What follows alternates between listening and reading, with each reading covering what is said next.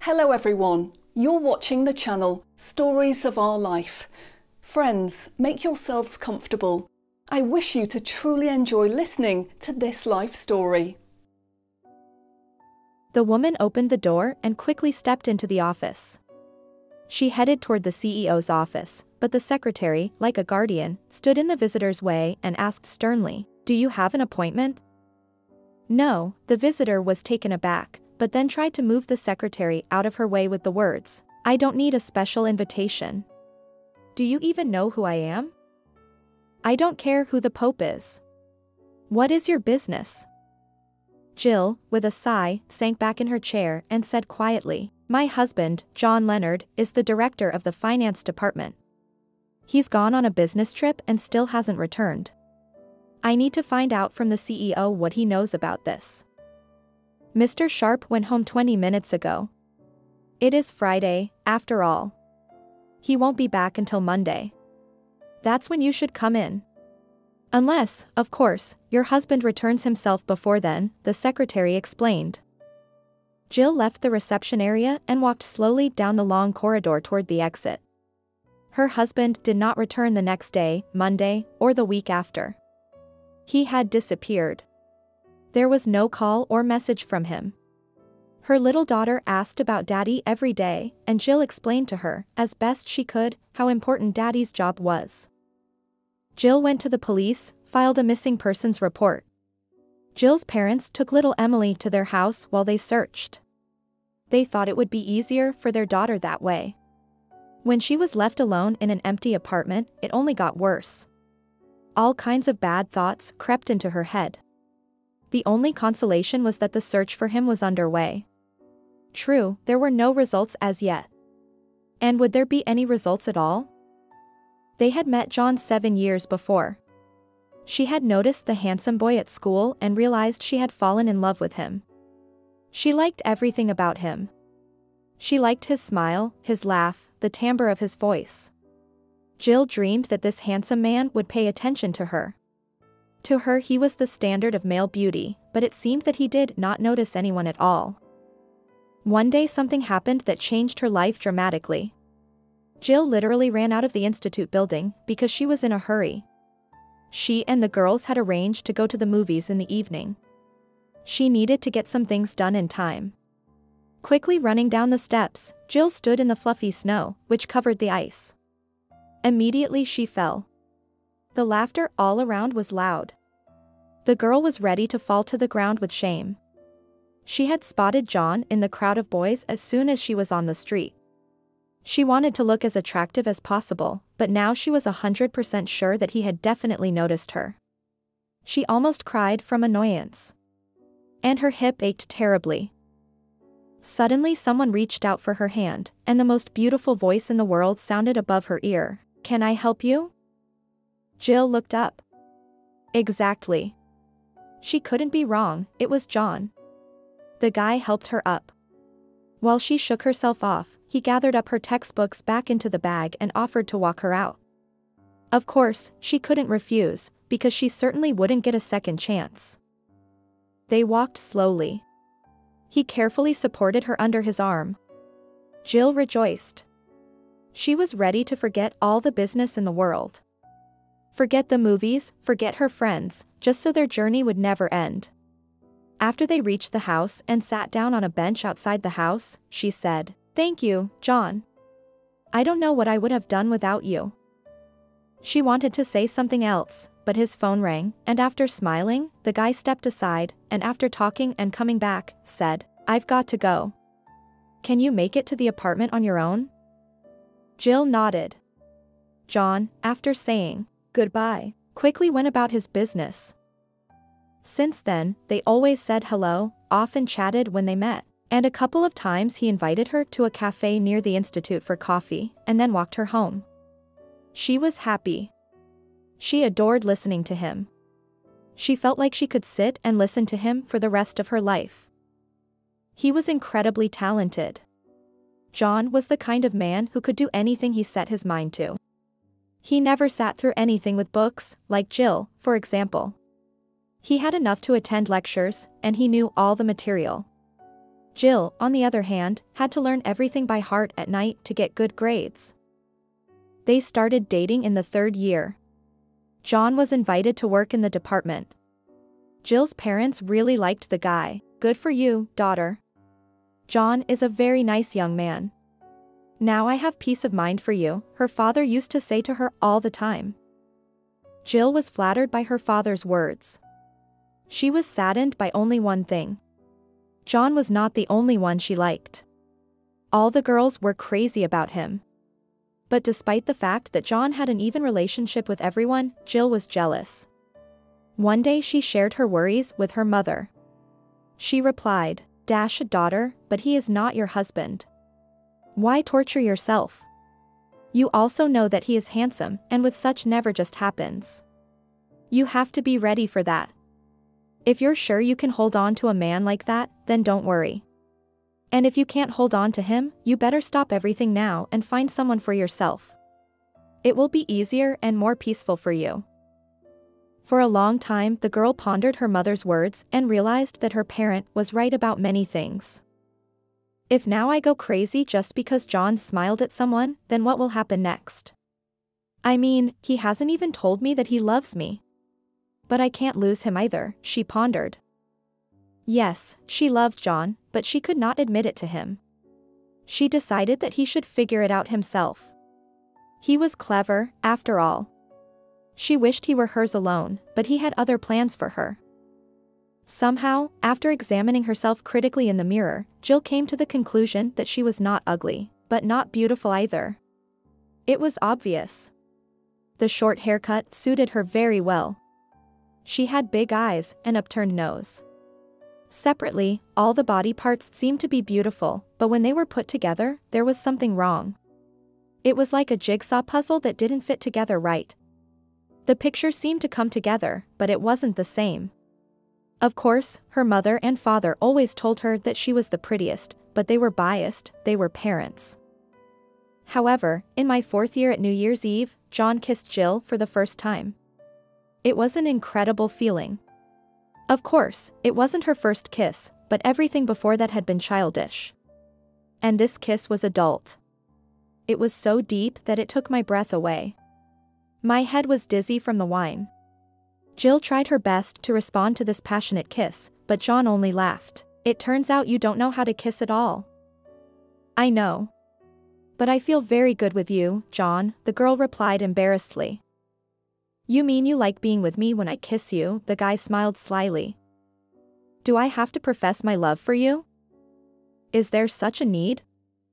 Jill looked into his eyes and didn't know what to answer. Then she remembered that if there's nothing to say, you should always tell the truth, and quickly said, "Yes, I really like you." At the beginning of her 5th year, John proposed to Jill. The girls in the course were openly saying that they didn't understand the guy at all. What does he see in her? Seriously? Why did he choose such mediocrity? It's always like that. If a guy is more or less handsome, then he chooses some bogeyman. Was indignant the main beauty of the group. John's parents took Jill in right away. They had the wedding in a cafe and partied until morning. Of course, Jill knew that family life is not always easy. There were bound to be quarrels and resentments. But she had no idea that she would be so quickly confronted with her husband's infidelity. For a long time, meeting her husband from work, she could not understand what was wrong. One day it hit her. "You smell like another man's woman," she declared to her husband. She looked at John so shrewdly that it seemed to him that she could see right through him.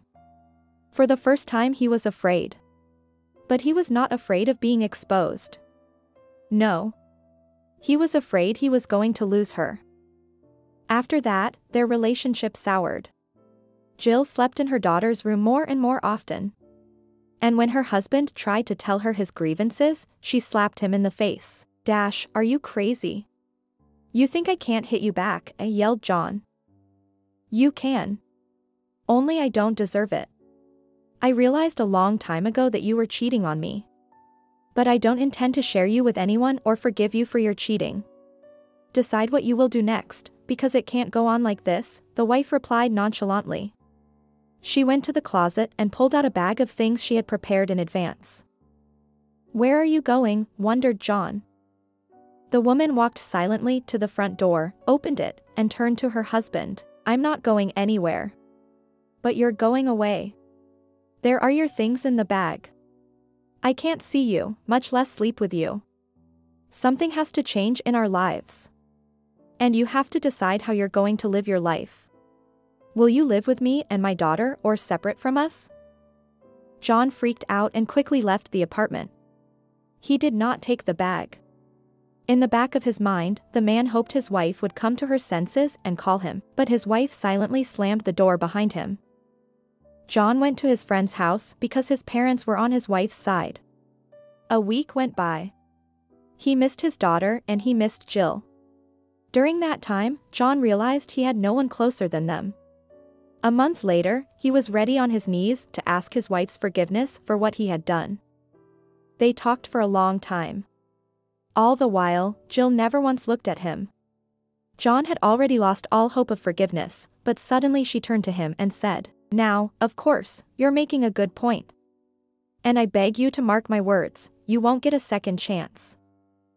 Then John was over the moon. He was able to regain the family he had almost lost through his own stupidity. He was sure that all the hardships were behind him, but how wrong the man was. 2 months after their reconciliation, John received the call he least wanted to hear right now. "You must come to me now. I have very important information for you," the woman said dryly. "Can't you tell me on the phone?" wondered John. He had absolutely no desire to travel this far to find out anything curious. "You don't understand. I don't just want to give you this news. I want to see your eyes after hearing it." "You're pregnant," whispered John. He felt the blood rush to his face. "You're very intuitive," the woman laughed into the phone. "Nancy, I'm not an 18-year-old boy anymore. I know that sex on the side can have its consequences. That's why I use protection. I do it all the time. I have nothing to do with your baby." "Good. Then I'll tell Daddy that you dash," Nancy replied suspiciously calmly. "You're blackmailing me," he didn't let her finish. "No. I just really want to see you," she sounded like she was smiling. "Okay. I'll come as soon as I can. But definitely not right now. I'm at work," the man sighed and turned off his phone. Nancy Smart was the only daughter of the deputy CEO of a science center. After he took over as head, the science center became promising, started attracting foreign specialists and engaged in very interesting developments. That is why John Leonard, a notable scientist, was a frequent guest at this hospitable center. Nancy appeared quite unexpectedly when John and Mr. Smart were having lunch at the restaurant. "Hi, Daddy." "Just a second," Nancy kissed her father on the cheek. "Listen, send money to the card, it's 0, but upon noticing John, the young woman immediately changed her plans. "Would you mind if I had a bite to eat with you?" The father couldn't hold back a smile. He knew his daughter all too well. "Meet Nancy, this is John, a future distinguished scientist." She stared at him with her blue eyes without the slightest shadow of shyness. She was only 19, but she was so uninhibited that John could only wonder how her father put up with it all.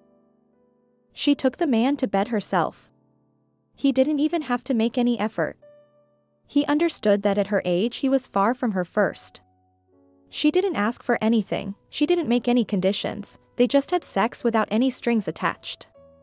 What man could resist that? John decided not to pass up such an opportunity and just make a variety in family life.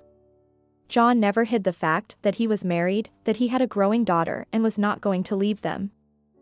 Nancy was happy with everything, which made the man incredibly happy. Now every time he came on a business trip to the research center, his young partner arranged a fairy tale weekend for him. She was the woman with whom it is impossible to get bored. However, this was only temporary.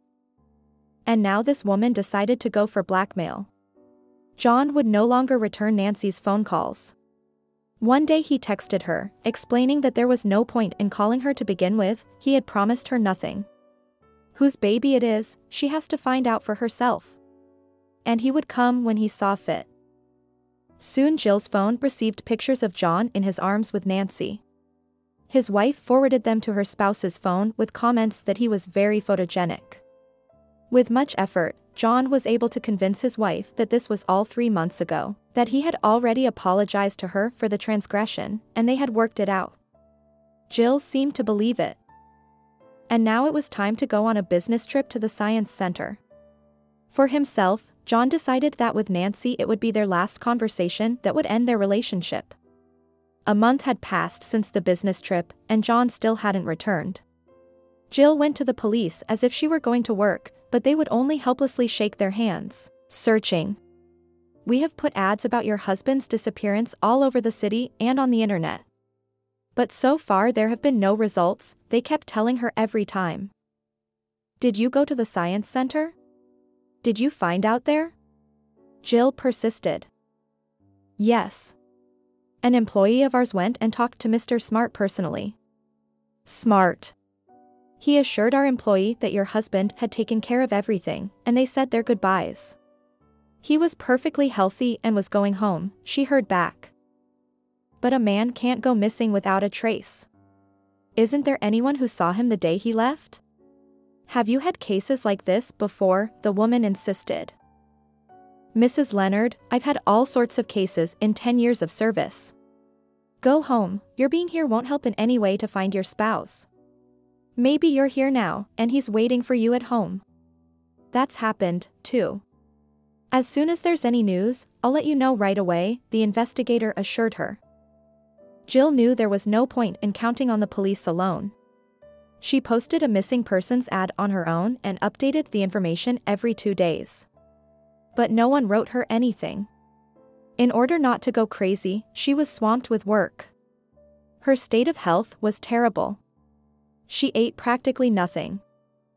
After a while, Jill realized she was pregnant. That must have been the last straw. Mom told Jill to pull herself together and not be sad. Pregnancy was no big deal right now. "Jill, listen to me, John will come back, you'll have babies. Who forbids you? And if he doesn't come back, how will you manage with 2 kids by yourself? Look at you. What do you look like now? You look like a shadow. You're skinny, haggard. You even have circles under your eyes. When was the last time you ate? We'll help you, of course, but raising 2 kids alone is not as easy as you think. Right now you have to turn off your emotions and turn on your mind." In her mind, Jill knew that her mother was right, but something was bothering her. When she told her mother-in-law about the pregnancy, she broke into tears. God, Jill, what a joy. We will help you, you can count on us completely. We won't leave you for a minute. You understand, because if John does not come back, this child will be his continuation, she assured her woman. But her father-in-law did not share the position of his wife. He looked at Jill with a frown and muttered, "Do not listen to anyone, you decide. The decision must be yours alone. Everyone can give advice, but you have to live with it. 2 children is difficult. If you decide to terminate this pregnancy, we won't judge you." "Bruno, what are you talking about?" his wife yelled at him. "What? Look at her. There's only a shadow left of her. And the child has to be carried. That's selfishness talking right now. And if something happens to us, then how will Jill live? Or are you going to live forever?" He turned to Jill, gave her a fatherly pat on the shoulder, and said, "We'll take whatever decision you make." At home, Jill couldn't find her place. She couldn't get the words of her mother, mother-in-law, and father-in-law out of her head. Everything was jumbled up. She was confused. It was difficult. Eventually, the woman decided to listen to the majority opinion. Just as she was about to make an appointment for an abortion, the doorbell rang. When she opened it, Jill saw Matthew, John's brother, on the doorstep. "Jill, hi. I was wondering what decision you made," the guy asked without entering the apartment. "Matthew, is this any of your business?" His notes of irritation were clearly audible in Jill's tired voice. "Jill, I came to tell you that I'm willing to help you until John gets back. I make good money, and I'll give you part of my salary." For the sake of this baby. Jill, I beg of you. I can even live with you, if you agree to it, of course." He looked at her expectantly. Jill looked at him and could not believe what she was hearing. After a short pause, she almost whispered, "Matthew, can you hear yourself? I'm your brother's wife, and I love him very much." "I know. But you think too, if John were alive, he would have made himself known long ago. I'm sure he's not coming back. And life goes on. Don't say no at once. Think on my offer." The young man shrugged. "I've already thought it over. No. You can come to your niece's. Forget about the rest," and she slammed the door in his face. That night she dreamed of John. He was alive and unharmed, smiling and holding out his arms to her. As she awoke, Jill made the final decision to give birth. From that moment on she felt better. But the pregnancy was going hard. Sometimes the woman cried into her pillow at night and wished she had listened to her mother's time. Both families helped her. Matthew became a frequent visitor to their home. That didn't make Jill happy at all. The boy was 3 years her junior. She could only think of him as a younger brother, but in no way what he was trying to be to her. "Matthew, well, I thought we talked about this. And I asked you not to come over so often. You can't replace my husband. This is a very bad idea. You're wasting your time. Make the most of it. Talk to girls your own age. You just realize that while I put up with you and talk to you nicely, things can change. The cute girl image suits you better. You understand, I love Emily, she's my niece. And you're no stranger to me. I'm just really worried about you." Matthew smiled. Jill looked at Matthew and realized how much she loved John. Despite his cheating, his attitude toward her, he gave her as much happiness as no man could give her. Now she would probably agree to any terms as long as her husband came back safe and sound. Time passed. Days after days, weeks after weeks dragged on tediously. No one knew anything about John. Though Jill was enviably persistent in going on the internet and sending out pictures of her husband, complete with cries for help. Matthew visited them with enviable persistence, bringing his niece toys and sweets. One day, while visiting John's parents, Jill noticed that her mother-in-law's tone had changed. It used to have a softness and tenderness about it, but now it was casual, sometimes even aloof. "Mrs. Leonard, have I offended you in some way? You'd better tell me now, there's no need to keep it to yourself." "Any misunderstandings we will solve?" Jill inquired. The woman was silent for a long time. She seemed to be searching for the right words. Then she turned sharply to Jill and said quietly, almost in a whisper, "You're too friendly with Matthew. He's young, he doesn't understand much because of his age. He thinks he's doing the right thing now, but he'll understand later. But it will be too late. He used to have such a nice girl, and when John disappeared, he left her and came to see you. If you had turned him down right away, he wouldn't have come. And if that's the way it is, it means you don't mind. You shouldn't. Your Matthew is very stubborn. He doesn't go to me, he goes to Emily. And I explained to him right away that I don't need him, that I love John, and there can't be anything between us. But he goes anyway. What he's hoping for, I don't understand. Do you want me to stop opening the door for him?" sighed Jill heavily. "I'm sorry. It's just that I'm worried about both my sons. My husband has gone completely bad." Jill hugged her mother-in-law. "You know what I was thinking? Maybe we should hire a private detective. We'll add up the money if his services are too expensive. I think my mother wouldn't mind getting involved either. I'm tired of waiting for news from the police. They're not the ones with a missing father, husband, and son. We need to start doing something ourselves. Do you agree with me?" Jill tried to change the subject of the conversation. "I'll talk to Bruno." "Maybe you're right, Jill. Why didn't this idea occur to us sooner?" my mother-in-law agreed.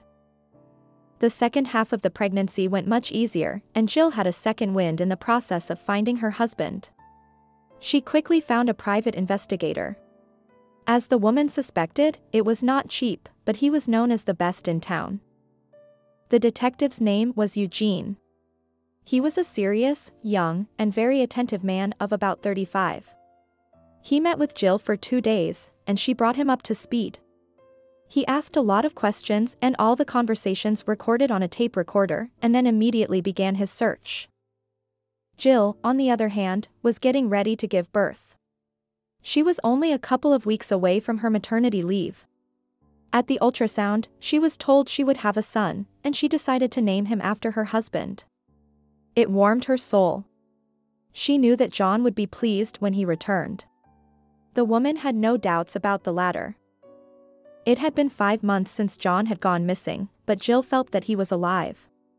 She often had the same dream of him standing there, smiling, and silently extending his arms to her.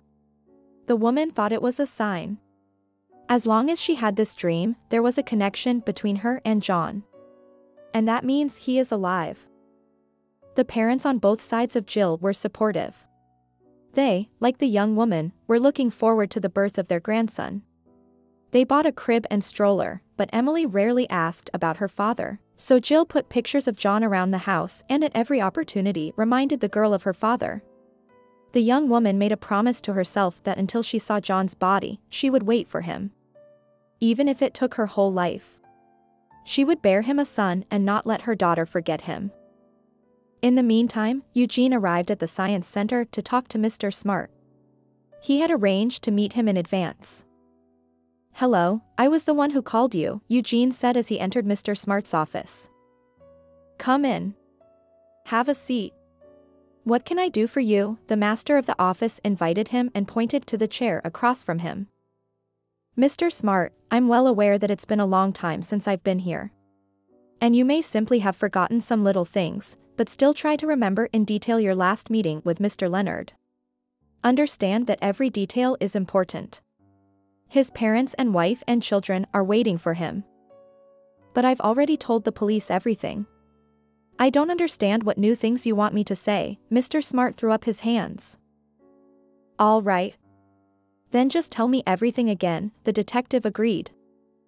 Such a detail as Mr. Smart's slight agitation did not escape Eugene. "And why worry if your conscience is clear?" Eugene looked at the man carefully, but he kept averting his gaze.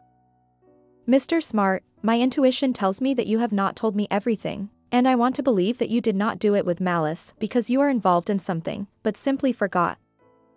Mr. Smart remained stubbornly silent, twisting the pencil nervously in his hands until he snapped it in half. And at that moment he flinched, as if he had woken up. "I remembered," he said, glancing guiltily at the detective. Then he was silent again. Eugene didn't rush his interlocutor, giving him time to gather his thoughts. "I asked John to walk my daughter home then." "Why?" "She wasn't feeling well or it was too late." "Is that relevant?" Mr. Smart wondered. "This is about a person's life, and every detail matters now, so what's important and what's not, let me decide. And understand that in our lives it's very easy to go from being a witness to being an accomplice." "Are you threatening me?" attempted Mr. Smart with indignation. "Not at all. I'm just warning you." Eugene remained unfazed. "So, I'm listening to you." The detective turned on the recorder. Eugene sat with enviable patience, waiting for Mr. Smart to start talking. Sometimes it seemed to him that he had forgotten all about him, but that was only at first glance. The man began to speak out of the blue. "You see, there's a local authority, Jim Ketton, but everybody calls him Cat. He's been in jail. And my little girl was in the same company as him. He started stalking her. And that day I had to ask John to escort her because I saw Ketton trying to force my daughter into his car. John agreed to my little request. And they left. I never saw him again." "And did you talk to your daughter? Did you ask her how they got home? What did they talk about?" Mr. Smart nodded affirmatively. "Yes. She told me that they stopped at a cafe on the way and sat there for a while." He kept looking at his watch because he was in a hurry to get to the station. But in spite of that he walked her home. She never saw him again either. "Is that all?" clarified Eugene, seeing that the man was confused. Mr. Smart was silent again, apparently contemplating whether or not to speak further. Eugene waited patiently. I tried to get home early that day, Mr. Smart continued his confession. The first thing I did was go up to my daughter's room. Nancy, we need to talk, I said. My little girl was lying facing the wall and didn't even move. I thought she was asleep. As I got closer, I noticed the earbuds in her ears. Nancy! I shouted louder. She turned off the music and turned to me and said, "Why are you yelling? Can't you see I'm tired and want to sleep? You'll sleep when we talk. What happened to you? What have you got in common with that fellow?"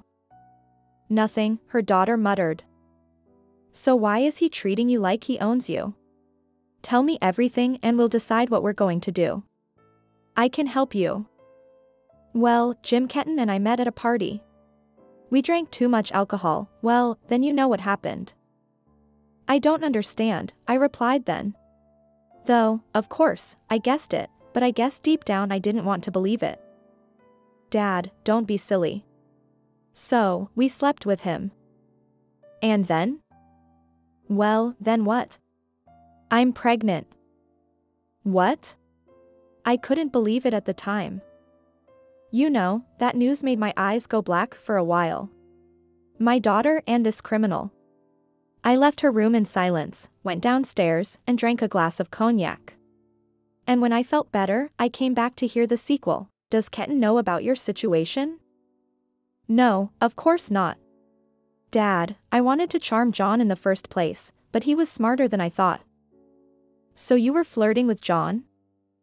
"You know, Eugene, I felt bad again then, when I realized that my girl was sleeping with almost everybody. I guess it was partly my fault. You know what she said to me?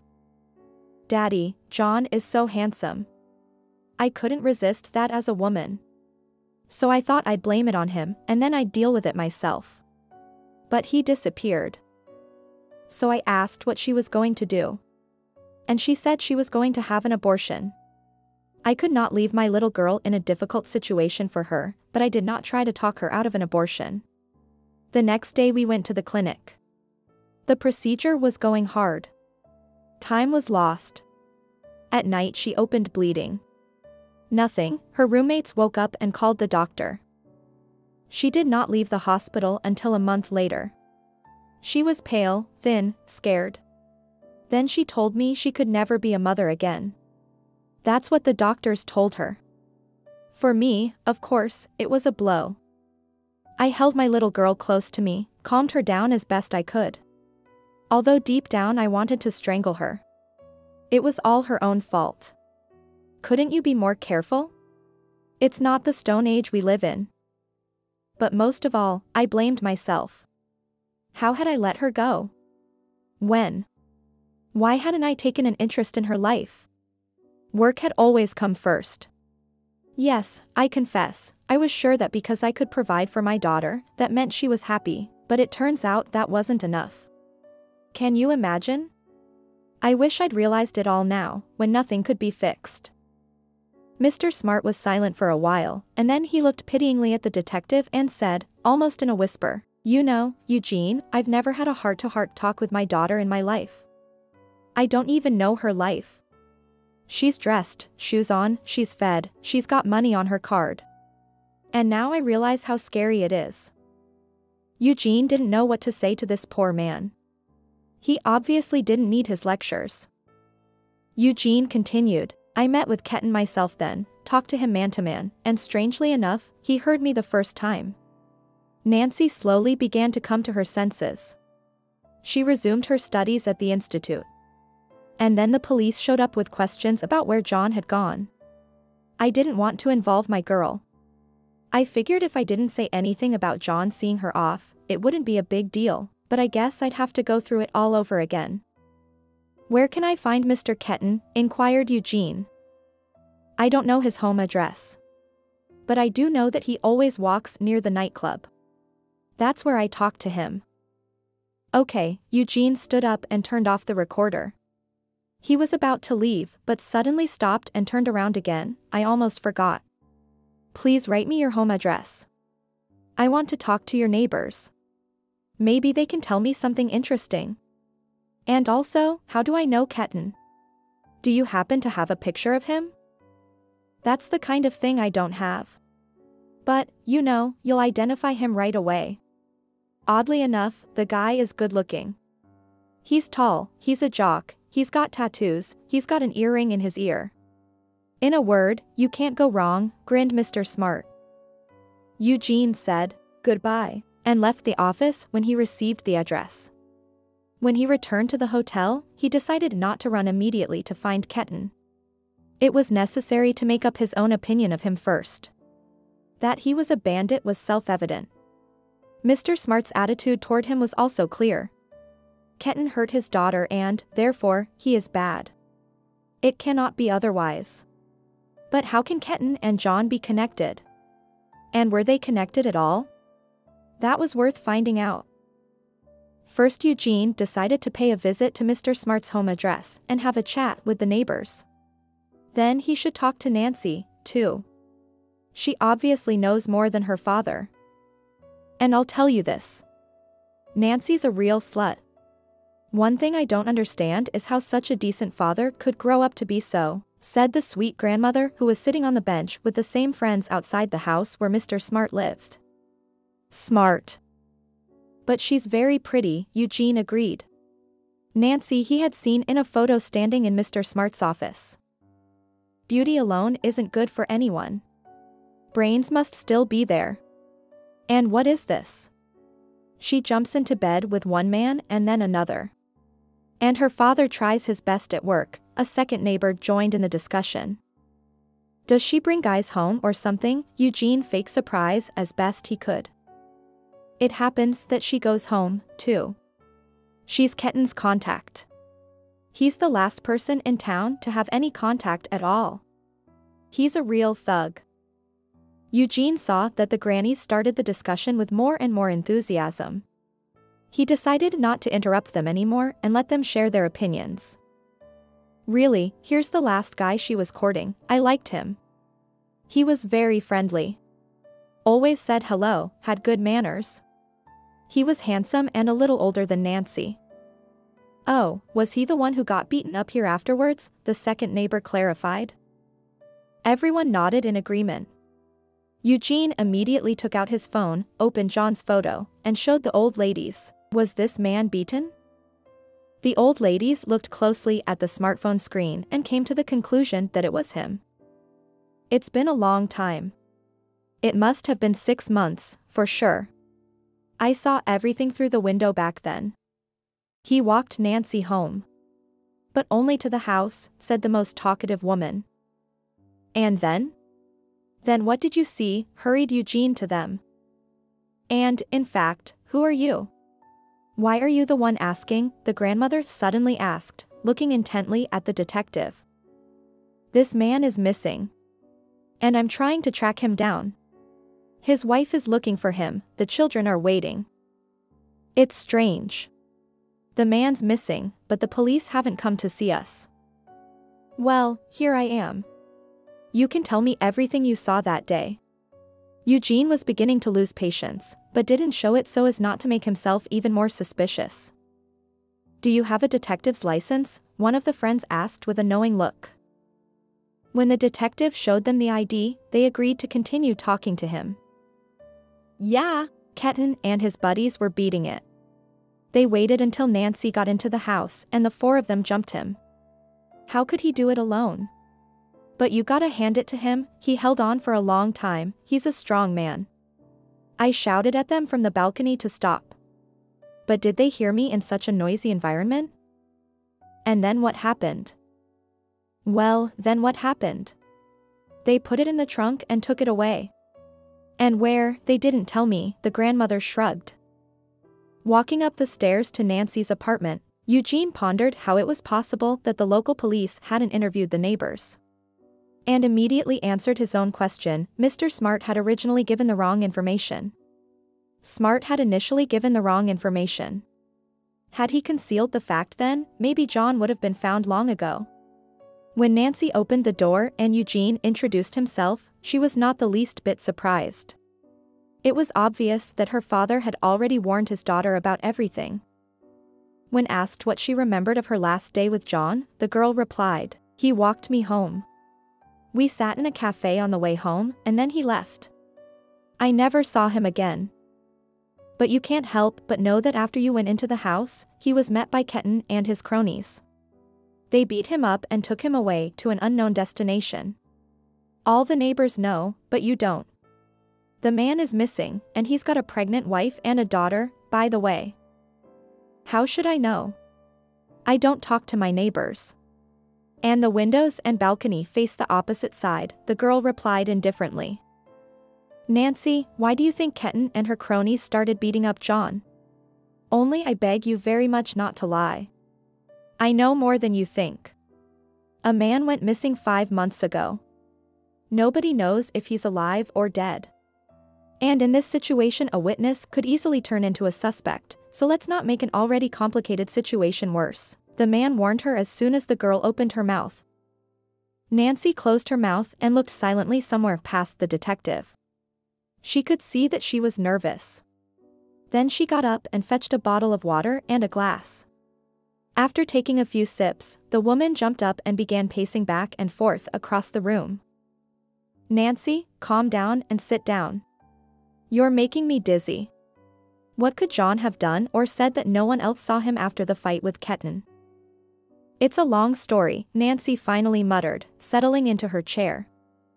Well, I think I have time to hear you out, and Eugene pulled a tape recorder out of his pocket. It all started with my friend's birthday. It was her anniversary, her 20th birthday. There must have been a lot of interesting people there. Including my ex, Lucas Ferguson. We dated for a while, we were even going to get married. But then I did something, I won't go into those details. Anyway, he stopped talking to me. And when I found out he was gonna be at this party, I decided to get him back no matter what. But I was wrong. He came with a girl and told everyone that she was his fiancée. I started drinking alcohol to forget my grief, and that's when Ketan came up to me and started paying attention. Nancy grimaced. It was obvious that she didn't like to think about it. She took another sip of water and continued, I don't know how he ended up there at all, in that company. But he asked me to dance and started kissing me right away. I didn't put up much of a fight. I wanted to show my ex that other men liked me. Then Ketan took me for a ride, and we went out of town somewhere. That's where it all happened. I hope you don't have to explain what happened, Nancy looked at Eugene with a smirk. You don't have to. I can guess, replied the detective. Well, that's fine. It should be noted that Ketan turned out to be quite an interesting young man. He had a lot to talk to me about.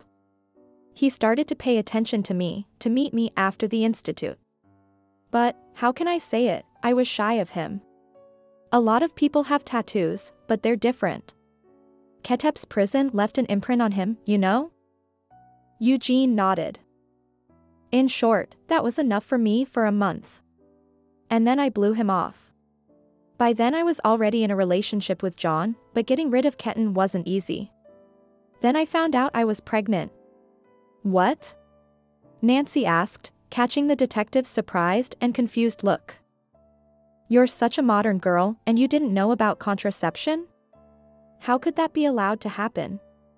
She smirked and continued her story. Well, that's the way it is. The decision formed in my head instantly. I decided to start an affair with John with the help of pregnancy. He's handsome and smart and has a promising future. He would be a very good father to the child. But there was one thing I hadn't considered. John, unlike me, knew perfectly well about contraception. And there was no chance of making him the father of the child. I didn't tell Ketan about the pregnancy. The criminal was not fit to be a father or a husband. And by the way, he was an excellent lover. Oh, Nancy, that's the side of your life I'm least interested in. Oh yes, I'm sorry, the girl laughed. While John was at the science center, he and I dated.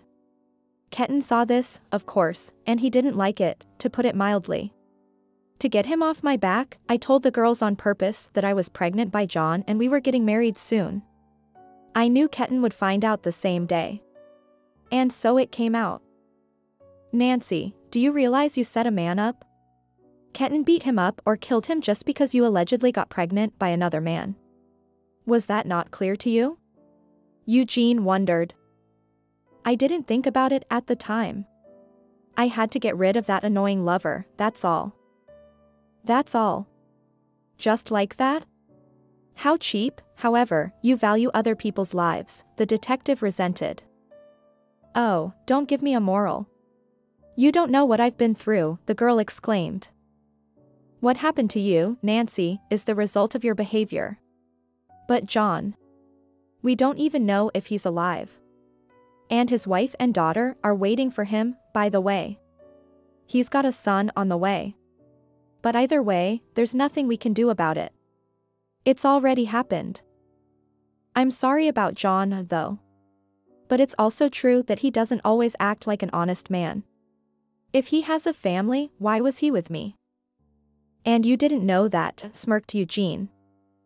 Nancy didn't answer right away. I knew. He told me all about it at the beginning of our acquaintance and made it clear that he wasn't leaving his family. There you go. That means it was already your desire to continue a relationship with a married man. He didn't rape you, did he? No, he didn't. And he even stopped seeing me lately. He said he confessed everything to his wife and wasn't going to break his word to her anymore. I thought my wife was beautiful there, and when I saw her, I laughed for a long time, Nancy smiled. So you think that a man who has a beautiful soul cannot be loved? Now I know you can. Nancy, answer me one more question. Do you think Ketan is capable of murder? I can't answer you definitively. But I can tell you for sure that he is vindictive, the girl shrugged. All right. I'll ask one last question. If need be, are you prepared to testify in court and corroborate your testimony? She nodded affirmatively, and they parted. Eugene sat in the hotel all day, listening to the tape recorder over and over again. He simply didn't have the energy to show anger toward Nancy, but he understood from their conversation that this Ketan was not so simple. You have to be careful with him. Eugene decided to go to the nightclub tomorrow night and try to find Ketan. Well, today he needed to get his thoughts in order and get a good rest. The next day, at exactly 9 p.m., he was standing outside the nightclub. The detective identified Ketan immediately by his loud laughter and tall stature. He regarded him from the sidelines. The question begged itself. Could he really kill? The man entered the club, sat down at the bar, and ordered. Soon Ketan and his friends, in the company of the girls, entered noisily. They behaved, of course, disgustingly, loosely, defiantly, in a boorish way. After watching all this, the man, having finished his cocktail, left the bar with the firm intention of going to the police tomorrow morning and help them investigate. At the police station, the first thing Eugene did was to find out who was in charge of Mr. Leonard's case, and went up to his office. Mr. Brooks, good morning. My name is Eugene Fix. I'm a private investigator and I'm investigating Mr. Leonard. May I ask what stage the investigation is at? We will be closing the case. There is no evidence. Everyone we can has been questioned, but it hasn't become any clearer, as they say. The man seems to have vanished into thin air. Let me help you. I have some useful information for you, Eugene smiled. For 2 hours he told the investigator about his conversations with Mr. Smart, Nancy, and the neighbors on the bench. He let me listen to the dictaphone recordings. You see, there are witnesses who saw how Ketan and his cronies beat Mr. Leonard, how they stuffed him in the trunk. We have to arrest the bastard and his whole crew.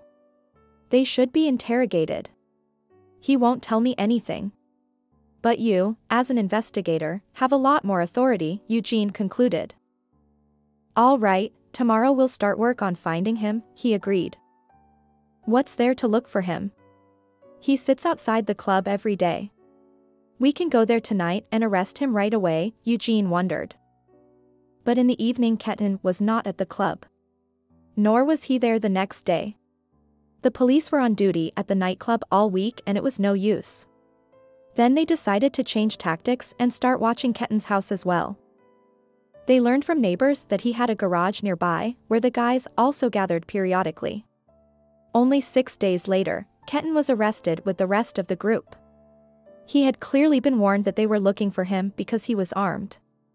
During the arrest, Ketten shot back, hiding behind the backs of his friends, but he could not get away.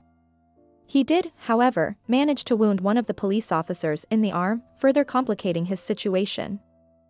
Eugene was very nervous before the interrogation. He was afraid to hear that John had been dead for a long time. At the interrogation, the boy acted defiantly, certain that the police had nothing on him. He sat sprawled out in his chair, with his leg over his head, and was in high spirits. "Well, gentlemen of the police, shall we begin the interrogation?" The guy grinned. "Why did you and your stupid friends beat up Mr. Leonard?" "Who is this Leonard of yours?" Ketten tried to feign incomprehension. "All right, Mr. Ketten, I'm going to lock you in a jail cell and keep you there until you ask for questioning yourself. You're not a stupid man, you might even say experienced, you know how they meet you there. So, shall we talk?" The interrogator was beginning to lose patience. All right. Anyway, he and my girlfriend were together. That's why he got hit in the head," the guy agreed. "But as far as I know, she wasn't your girlfriend anymore at the time of the fight." Ketten couldn't hide the surprise in his gaze.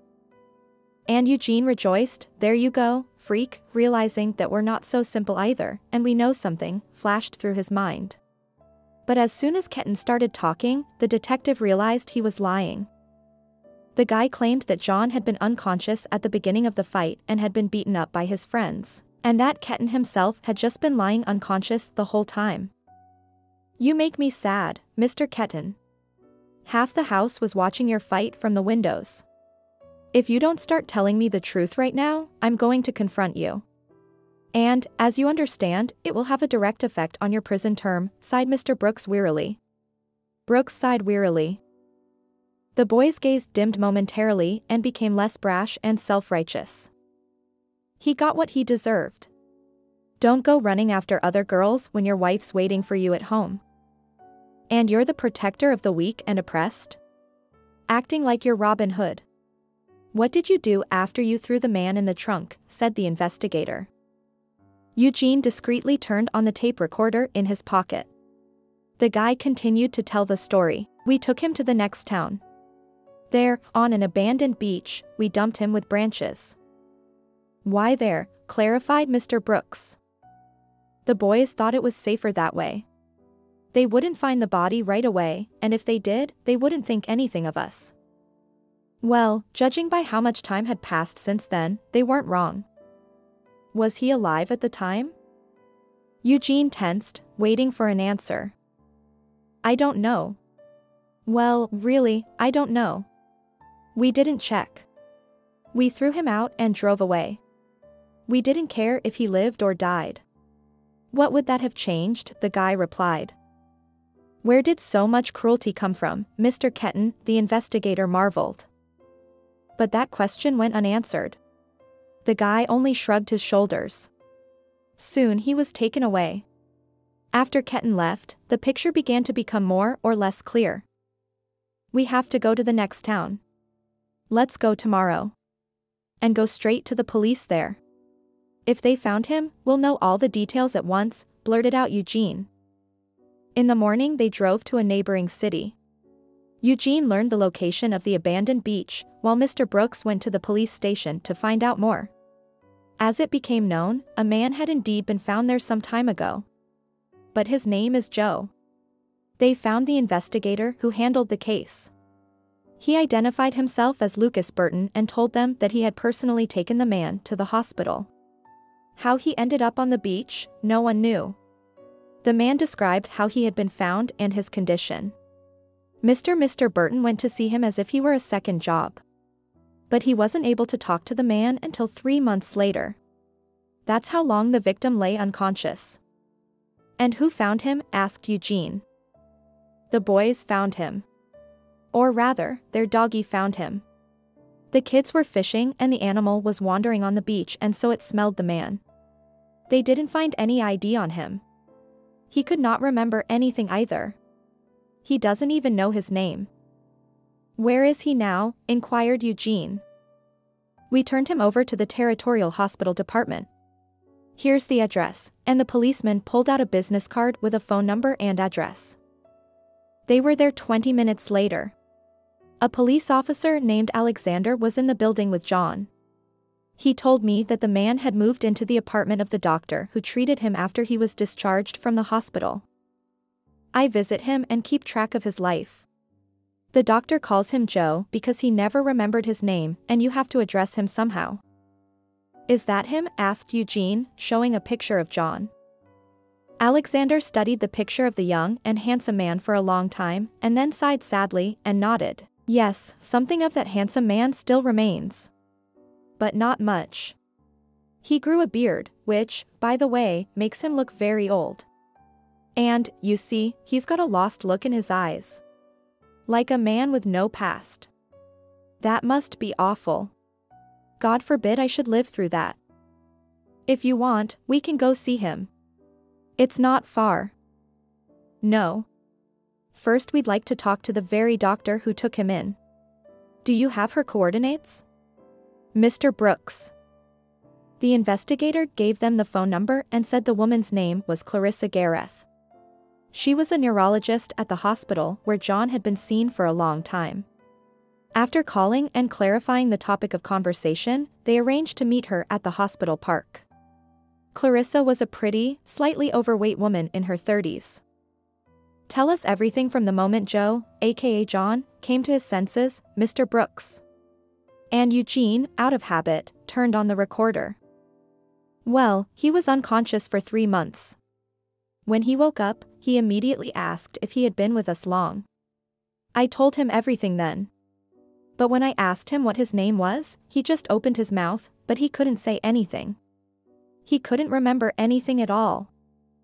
Every day I went to him and asked him the same questions, hoping at least some of the memories would come back to me.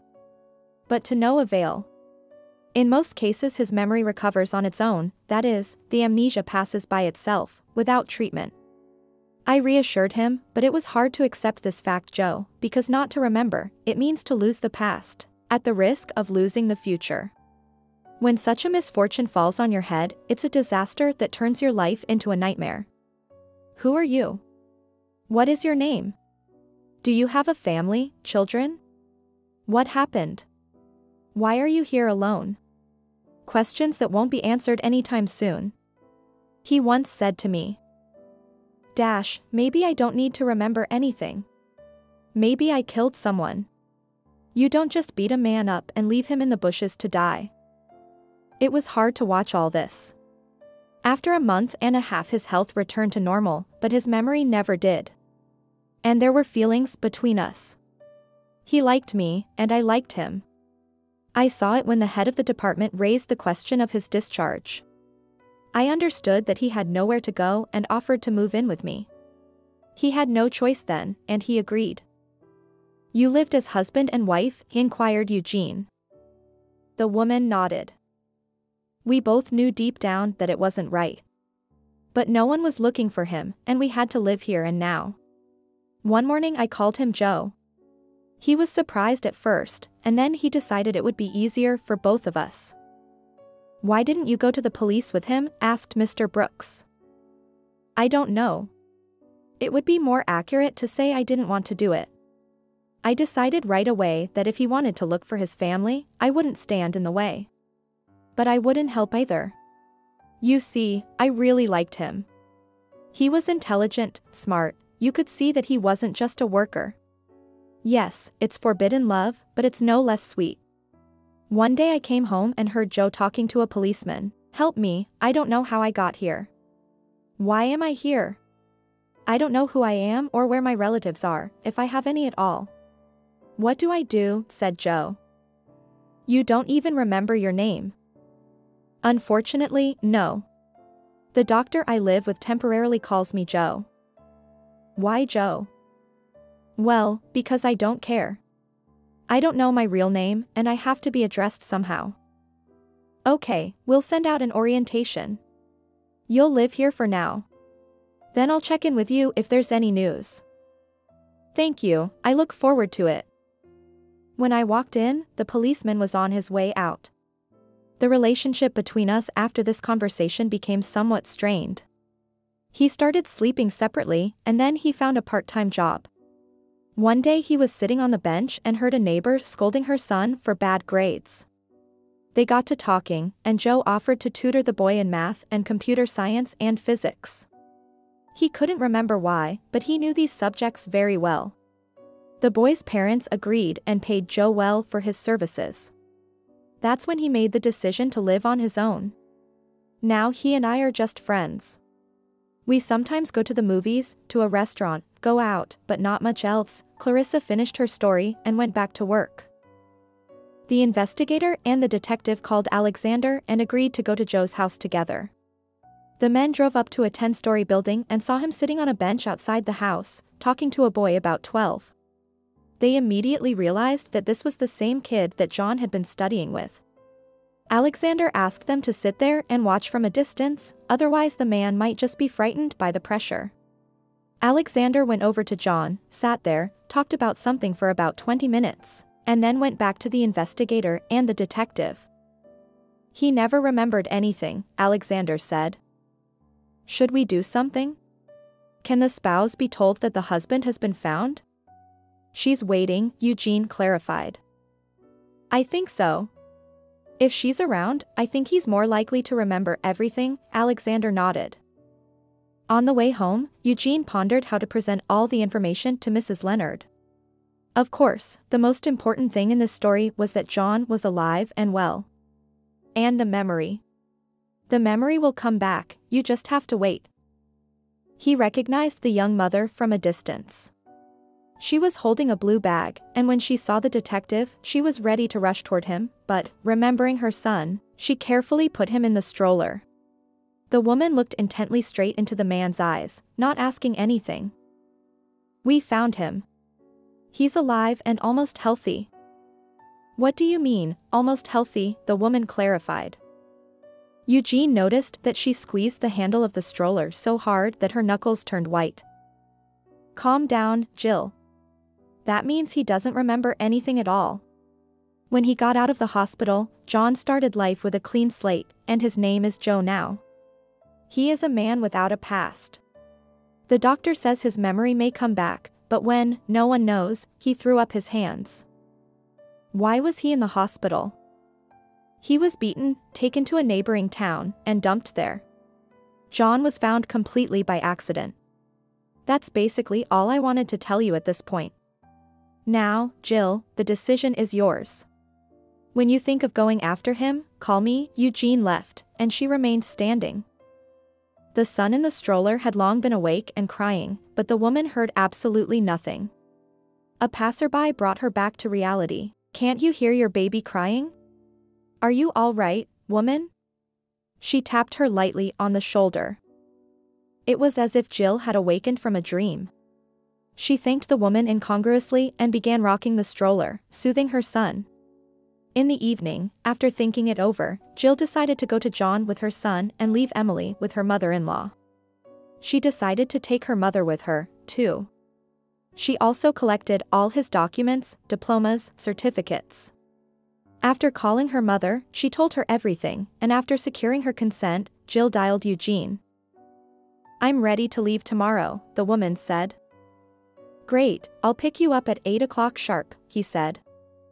Eugene never dared to tell her about Clarissa, thinking it unnecessary. They were separated now, so why upset the woman? She'd been through enough. Why Joe? Asked Jill on the way out. Jill, the man lives without a name, without a past, he had to be addressed somehow, so the hospital suggested calling him by that name. He agreed. I'm afraid he won't recognize me. Have faith in the best. Of course, no one can give you a guarantee, but you have to have faith, Jill. Eugene tried to cheer her up. By the way, don't be frightened. He's grown a beard, so he looks a little different, a little older. You will recognize him, of course, but it would be wonderful if he recognized you, too. Eugene noticed that Jill's hands were shaking. When they drove up to the right house, she refused to come out for a long time. I won't go, I'll wait for him here, she said in a trembling voice. While the detective and her mother were trying to persuade her, John came out of the house. Everyone was immediately silent and looked in his direction. Jill covered her mouth with her hand and whispered, "My goodness, how thin and old he is." "Jill, he's been through a lot." "I understand," she nodded. The woman pulled herself together and got out of the car. She walked briskly toward her husband. "Good afternoon," she said, smiling. "Good afternoon," the man replied, without even looking at her. "Could you help me? I've decided to rent an apartment in this neighborhood. Can you tell me about the neighborhood? Is it quiet? Do you like it? How long have you lived here?" "Relatively recently." "I don't remember much, so I don't think I can be of much help to you," John answered and looked at Jill. "And why are you looking at me like that? Do you think we've met somewhere?" The woman smiled. "I don't know, but you're very pretty," he smiled. "How about being friends?" suggested Jill, not expecting this from herself. He looked at her again. "Don't get me wrong. It's just that I don't know anyone here either. And you and I could be friends while I'm living here." "Well, that's fine with me," John replied dryly. Jill wanted to say something else, but at that time a woman came out of the house, walked up to John and kissed him on the cheek. "How are you? Don't you remember anything?" she asked. He shook his head negatively. "All right, let's go back to my place and have tea." She took him by the arm like a hostess and led him into the house. Immediately tears came out of Jill's eyes. She got back in the car and let her emotions run away. "Jill, calm down. You're a grown woman, you must realize that he couldn't remember you so quickly." The detective tried to bring her to her senses. "Is he cheating on me?" she said hysterically. "It was his doctor who treated him for 3 months. And then when he was discharged, she took him to her place. He had nowhere to go home to. He didn't even know his name. Jill, you have to understand that it wasn't John who lived in the apartment with her, it was Joe. They are 2 different people. Until you understand that, you won't get anywhere. So how does he live separately now? Where does he get his money from? If he's undocumented, he can't work. He got a job as a tutor for a rich family. He tutors the boy. They pay him well, and he was able to afford to rent his own place." She looked at Eugene with eyes red with tears, and he realized that the woman was very tired, especially mentally. "Shall we go to a hotel?" he suggested, and Jill agreed. The next day she decided to talk to the doctor, Clarissa Gareth. After knocking on an office labeled a neurologist, and hearing permission to enter, she opened the door. Clarissa looked intently at the visitor for a few seconds, and then said, "Hello, I saw you outside my house yesterday. You were talking to Joe." Jill nodded and sat down in her chair. "That's right, Mrs. Gareth. Only he's not Joe, he's John Leonard, my husband." "I'm Jill Leonard." The woman pulled out their pictures and John's papers together. "I came to you for advice. What should I do? He doesn't remember me, but I don't want to take him home by force either." She noticed that the doctor was worried, but she even looked at the photo. "Beautiful couple. And John is just handsome," she said. After a little silence, the doctor returned the photo to the owner and said, "Show him everything you've shown me and tell him little by little. You understand, Mrs. Leonard. Joe, I'm sorry, John has lived here long enough.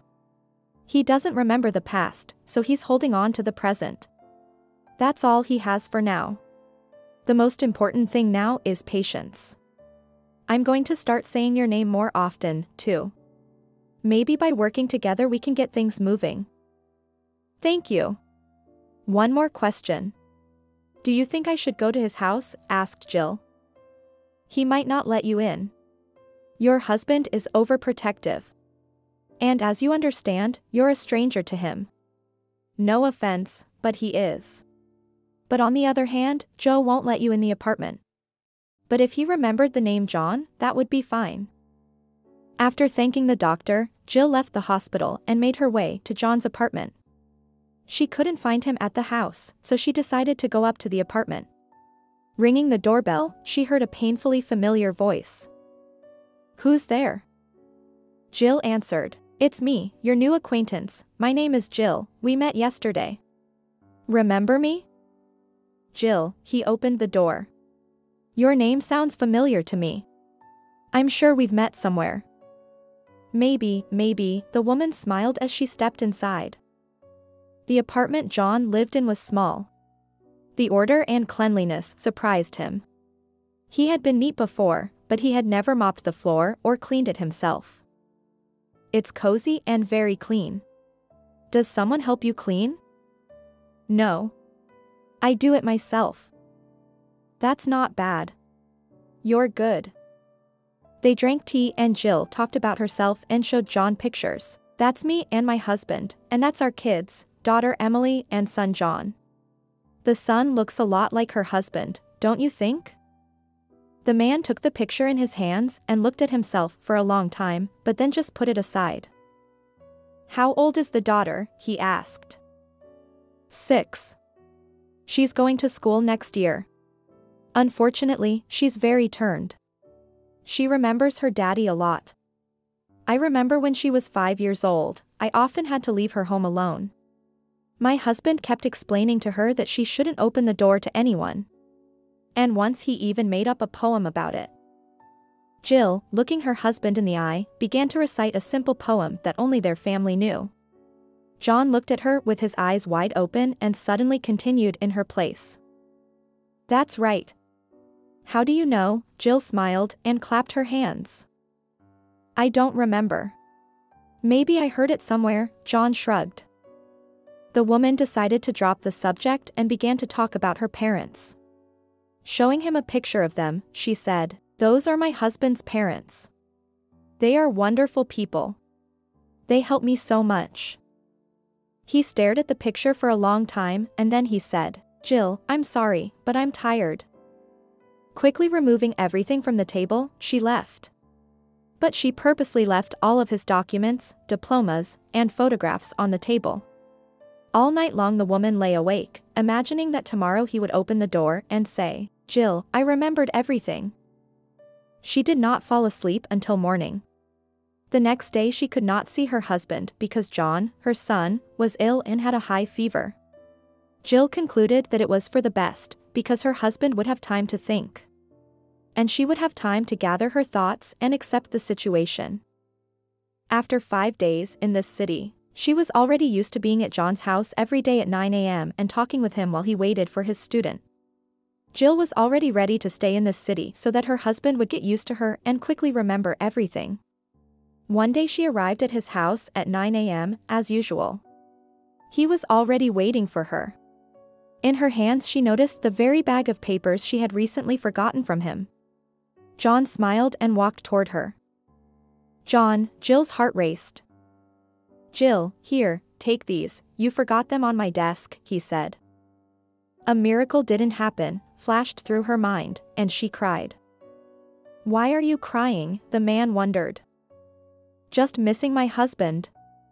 I need him and so do the children. We're all waiting for him. Do you understand me?" she sobbed. "Don't worry, Jill, everything will work out. You just have to wait and believe," John reassured her. Sadness was instantly replaced by anger. Jill was angry at the fate that had treated them so cruelly. She was angry at her husband, who did not see the obvious things. Because of this, all her efforts were in vain. She was angry at her mother, who made her nervous every day, insisting that Jill finally tell him everything as it was, and that they all come home together. The woman's hands were dropping. She had come to a strange city for a man who didn't remember her at all. She had no idea how long it would take for the memories to return and for their family to rebuild. And would that time ever come? Suddenly she calmed down and looked intently at John. "We need to have a serious talk, can we come to you?" He nodded. They went into the apartment. He sat down on the couch and Jill took a chair and placed it across from her spouse so she could look him in the eye and watch his reaction as they talked. Your name is not Joe. You are John Leonard. I'm your wife Jill Leonard. Those pictures are of our children, Emily and John. In that bag are all the diplomas and certificates and documents. These are all yours. I know, John said suddenly. Jill even flinched in surprise. The flame of hope flickered in her soul again. Do you remember everything? She whispered. No. It's just that the first time you showed me that picture, I realized that the man in the pictures looks a lot like me. Accordingly, it was either me or my brother. I'm not an idiot. Then when you started to tell me that your husband was missing, I guessed that it was me. I just didn't let it show. When you left the papers on the desk, I went over them a few times, hoping to remember something, some little thing, but to no avail. What happened to me? 6 months ago you went on a business trip to the science center and went missing. We've been looking for you all this time, and then I hired a private investigator, and he was able to find you here. She was quiet for a moment, then moved closer, took his palms in hers and whispered, John, let's go home, your parents and brother are waiting for you there. We all need you. We're not happy without you. The man released his hands, stood up, and said, I have to think. She rose silently and headed for the exit. You think about it. But just know, I'm not leaving here without you, said the woman, standing at the front door. She walked out. On the way back to the hotel, she dialed Eugene's number and told him everything that had happened. He answered. Need a stressful situation. I'll be there soon. Jill was glad he was coming. She knew the detective would help. Eugene drove out that evening. He was worried about this family, not knowing why himself. Upon his arrival, Jill told him everything in detail. Eugene could see how nervous she was. You see, Eugene, he didn't accept the information I told him. I don't think he's going to go home with me. I certainly knew it would be difficult, but I didn't think it would be this difficult. Don't worry, Jill, you and I have to think through the whole situation that would trigger him emotionally and get him out of the quagmire he's been living in for almost a year. And it's strange that he doesn't want to get out of that swamp. He's just more relaxed that way. But I won't give up. He's the man of my life. I'd do anything for him, even walk barefoot on glass. Well, I think that's unnecessary. Although, I must say, I envy your husband. It's a great blessing to have a wife like that. Don't exaggerate. I'm an ordinary wife who's just in love with her husband. That's what's surprising. After all these years of married life, he smiled. What do you propose to do? Jill shifted the topic of conversation. Listening more closely to the detective, the blood rushed to her face. All in all, it wasn't a bad idea. She'd have to remember the basics of acting. But for John she was willing to do anything, and even to learn a new role for herself. Thank you. I'll do anything. Let's try that, too, Jill said, when Eugene stopped talking. At this they said, goodbye, and went to their rooms to rest, to gain strength and tomorrow to play the premiere of a play for a very important man. There was a woman in love in the leading role, which meant that everything was going to work out just fine. The next day, in the afternoon, Jill went to John. They had tea and cake. He asked her about the past, and she gladly told him. When it got dark she started for home. John volunteered to walk her home. Thanks, I'm not far, just a short walk to the bus stop, she thanked him. As they left the house, Jill began to shake a little. The main part of the play was beginning. She knew Eugene was waiting around the corner of the house next door. When they reached the right corner, the woman said to John, "Go back home, I'll make it on my own. It's drizzling, God forbid you catch cold." He wanted to argue something, but she insisted and, after kissing him on the cheek, "Goodbye," disappeared around the corner. As she approached the house, the man heard a heartbreaking cry. "Help! Jill!" rushed through his mind. The man quickly ran to where the call for help came from. He saw Jill struggling with some thug who was desperately trying to snatch the woman's bag. When he saw John, he punched Jill and ran away, getting slapped in the face. She lost her balance not so much from the force of the blow, but from the surprise. This was not what she and Eugene had agreed to. But, I must say, from the outside it looked very authentic. "Jill, are you all right?" a frightened John ran up. He helped her up and saw large tears streaming from her eyes. The resentment was choking the woman so that she could not utter a word and only nodded. John shook off her cloak of leaves, sat her down on the bench, and took out his cell phone. "We should call an ambulance," he said, while Jill tried to let him know that he didn't need anything. The man was already on the phone. "My wife was attacked and beaten." Yeah. "She's conscious. She can talk," he answered patiently and glanced nervously at Jill. "What? What kind of injuries?" John covered the tube with his palm and turned to Jill. "What, are you in pain?" She shook her head negatively. "I'm sorry," John answered into the phone and turned off his cell phone. "How's your back? Does it hurt?" he inquired. She nodded. "Well, there you go. And you say you don't have any pain. But you know about my back," the woman muttered, still continuing to cry. "Yes, I do. Autumn is the hardest time for her," the man sighed. "That's just it. The bag was stolen." "Pathetic," sobbed Jill. "Nonsense. She was old. It's years old. I'll buy you a new one." John waved his hand. He put his arm around his wife. That's when it hit Jill. He remembered her back and the bag. She wanted to say something, but remained silent for fear of spooking her luck. "I have to go. My mother and son are waiting for me at the hotel," she said quietly. "Let me call you a cab," John said, then looked at Jill, smiled and pointed to his beard. "Before I show up in front of my relatives, I need to get cleaned up." The woman rode in the cab and was afraid to get excited. She didn't understand how successful their performance was, what exactly he remembered, all or just the episodes. All would not be known until tomorrow. Then Jill noticed that Eugene's car was following her. They had already entered the hotel together. "I'd like to point out that there was no real agreement to fight," Jill said, slightly offended. "I agree. But who knew you would fight so desperately for your junk? I mean, you had your hands full in it, so I had to act on the situation. And that, mind you, was the only thing I could think of.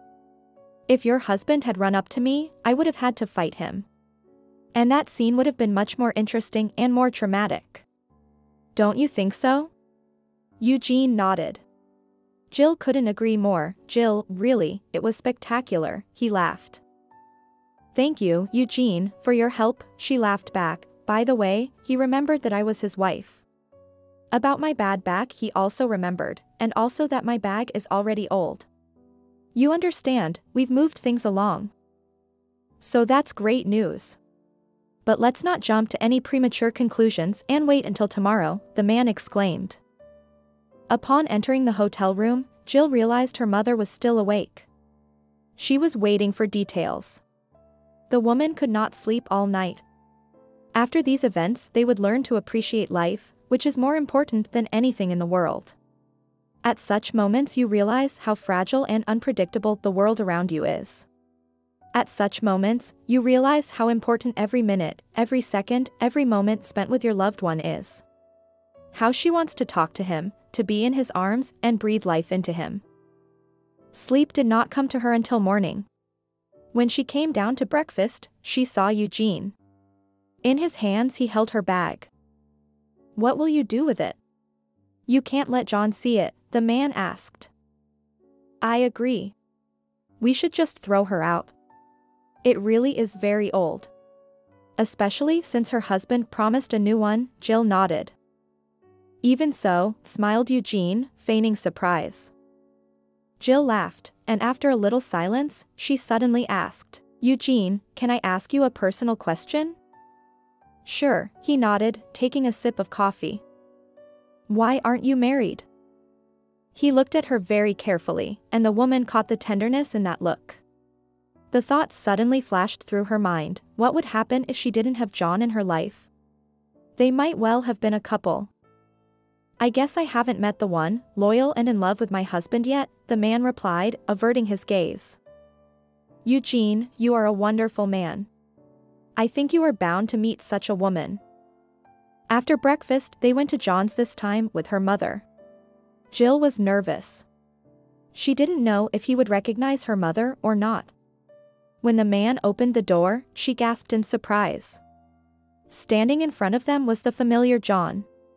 He had shaved off his beard and looked 10 years younger at once. Before her stood the same John she had once known. Hello, Jill, he smiled. Do you remember Mom? Asked Jill. Sheila Gordon, the man blurted out after thinking for a while. That's right, that's right. John, congratulations on your return. And this is your son, Jill said and handed him the baby. He took him in his arms and looked at his wife in confusion. Here's a son I certainly don't know. And that's not surprising. I found out I was pregnant after you disappeared. What's his name? Sam, Jill replied, and caught her husband's satisfied look. Jill wanted to leave as soon as they went to the police, but John didn't want to do that. He needed to say goodbye to the student and his parents.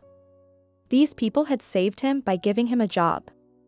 He needed to say goodbye to Clarissa, for she, too, had played no small part in his story. She had sheltered him, fed him. All these people had been his guardian angels for quite a long time, and he just had to say thank you to them. The student cried for a long time, unable to imagine how he would study without John's help. The tests were coming up, and the kid was worried. His parents were upset, too, because their son was doing much better, and no one wanted to go back to the old days. They agreed to study online and transfer the payment to the bank card. This option suited absolutely everyone. John went to say goodbye to Clarissa at the hospital. Going home to her house was somehow uncomfortable now. I'm leaving, Clarissa. I came to say thank you for everything. You really helped me out, kept me from disappearing and turning into a bum. And I'm sorry I couldn't give you what you deserve. We didn't have a future to begin with. I'm sorry, you'll meet your soulmate. I'm sure you will. It couldn't be otherwise. If you and I ever meet, we'll look at each other with a light heart, and we'll remember our adventures with a smile. But we will never regret what happened to us. Never, the woman replied. She got up from the table, walked over to him in a hug, and whispered in his ear, "Thank you for brightening my loneliness. We would have made a good couple, if you had loved me. But we didn't," the doctor said. Then she returned to her workplace and in a completely different tone said, "You should definitely register with a neurologist and see a psychologist." Why do I need a psychologist? The man was surprised. You do not understand. When you come into the collective, you're going to have a hard time. You have to adapt to society. Just don't hide, don't close yourself off from the world, thinking there are enemies around. Promise me that you will do as I ask you. All right, I promise you. He walked quickly out of the office. For some reason it was very hard on the soul. Anxiety and completely unwarranted fear was building up. He was leaving his little world in which he had lived for a year. And that life was not bad at all. But he had to move on. Life does not stand still. With Jill and Eugene, they went to the police. John told them everything from the moment he left on his business trip. Then Eugene brought them home to their hometown. Their parents cried, hugged, and inundated them with questions, but John really wanted to take a shower and get some rest. Emily looked at her father like he was a ghost. We had to wait for her to get used to him. A year is a long time for a child of that age. Not much time passed. One day Jill arrived at her mother's house, and the woman noticed her daughter's mood from the threshold.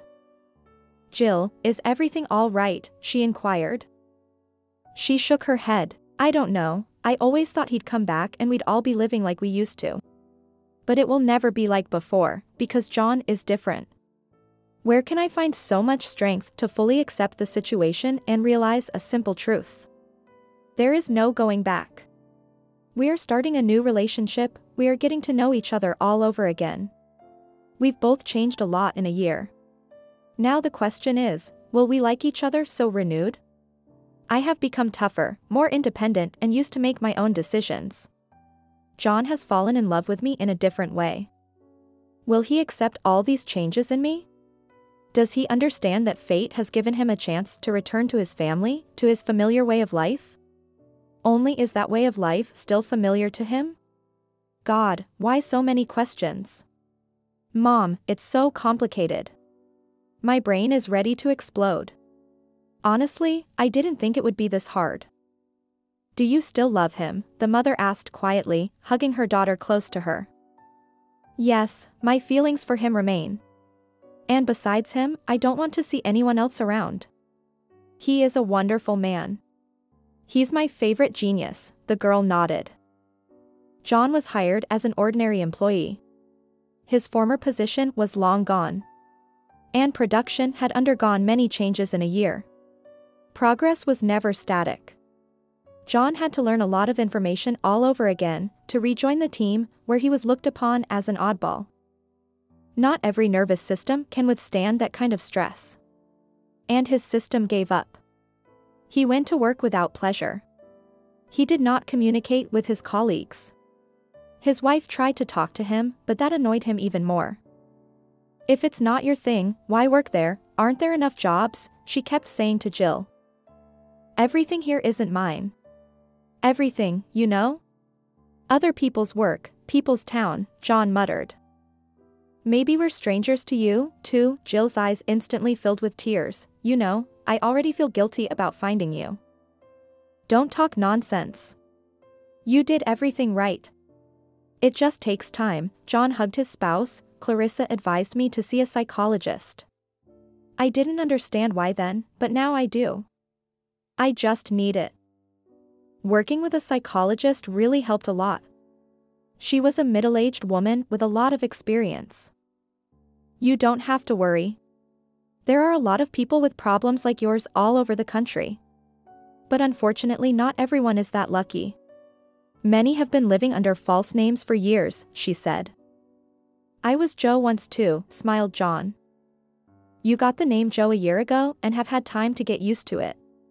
It's understandable that even your real name you have to get used to all over again. But as a rule, after a year and a half, almost everyone integrates into society. Many people blame doctors and the police for their bad work. But there is nothing to blame them for. A hospital is not a shelter, a hotel, or a bed and breakfast for homeless people. They brought you back to life. Can you imagine a man who has to move from his room to the streets of a foreign city with no money, no papers, no name, no memory? Just the thought of it gives me the creeps. I was lucky, I had help from good people. I didn't end up on the street. They even gave me a name. It was only thanks to them that I was able to survive all this hell. But that's not what's bothering me right now. You see, everything annoys me, my wife, my children, my parents. I understand that they are not guilty of anything, but I can't do anything with myself, exclaimed John. You're annoyed at your wife for finding you and pulling you out of your usual environment, am I understanding you correctly? I'm ashamed to admit it, but you're right. You have to decide for yourself, John, do you want to be in the family or not? Do you need this woman as a wife or not? Once you decide these questions, believe me, you'll feel better right away. But it's not like I can leave my 2 kids and leave my family. And you think coming home with a sour face and thinking everyone is to blame for your troubles only makes them happy? I doubt that very much. The family needs to feel that you need them. All family members need to feel that only together can you overcome all difficulties. Otherwise, the family becomes a cage in which the instruments of torture will appear very soon. So day after day, month after month, the psychologist brought John back to life. Gradually, he developed an interest in his work. He and Jill began to spend more time together. His relations with his parents became better. Once again, everything was in bright colors. It took 2 years. For 2 long years he recovered from the horror he was able to endure thanks to his wife. John is still amazed at how much courage, fortitude, tenacity, and strength this little woman had. She had enough love and tenderness for everyone, and in return she needed the warmth and love of her loved ones. After another year, John was called to court. He didn't want to plunge into that nightmare, but he had nowhere to go. When Kenton was led into the courtroom in handcuffs, John shuddered.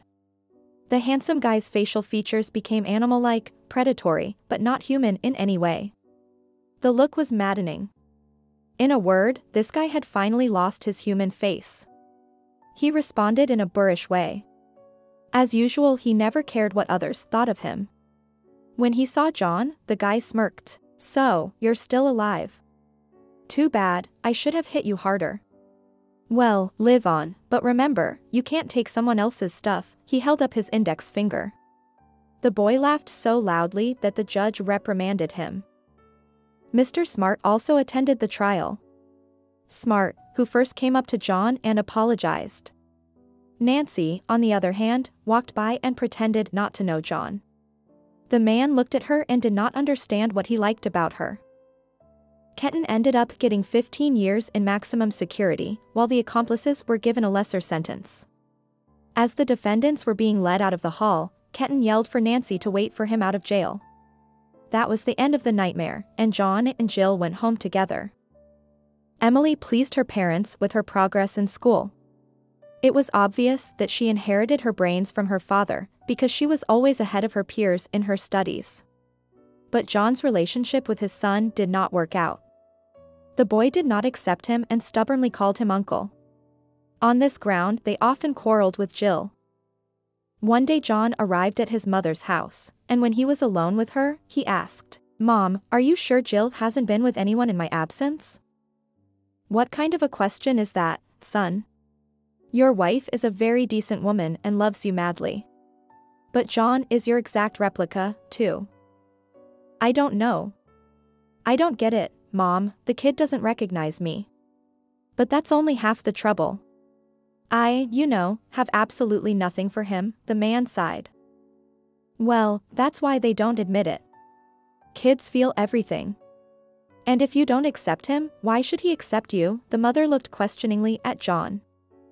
To be sure of his wife's fidelity, the man did take a DNA test, but no one in the family ever found out about it. The result showed a 99.9% match. After making sure, John burned all the papers. He felt better, but he still didn't have feelings for the child. But he couldn't look Jill in the eyes for a long time. The man was incredibly ashamed. Jill saw John's relationship with his son, and it made her very sad. She didn't know how to change the situation. Sometimes she snapped when he brought up that life of his too often. "Do you like to suffer and enjoy torturing me? Please, just notice, you feel sorry for yourself like it's all my fault. John, I understand this is hard for you, but can you stop feeling sorry for yourself and clinging to the past? That's not the answer.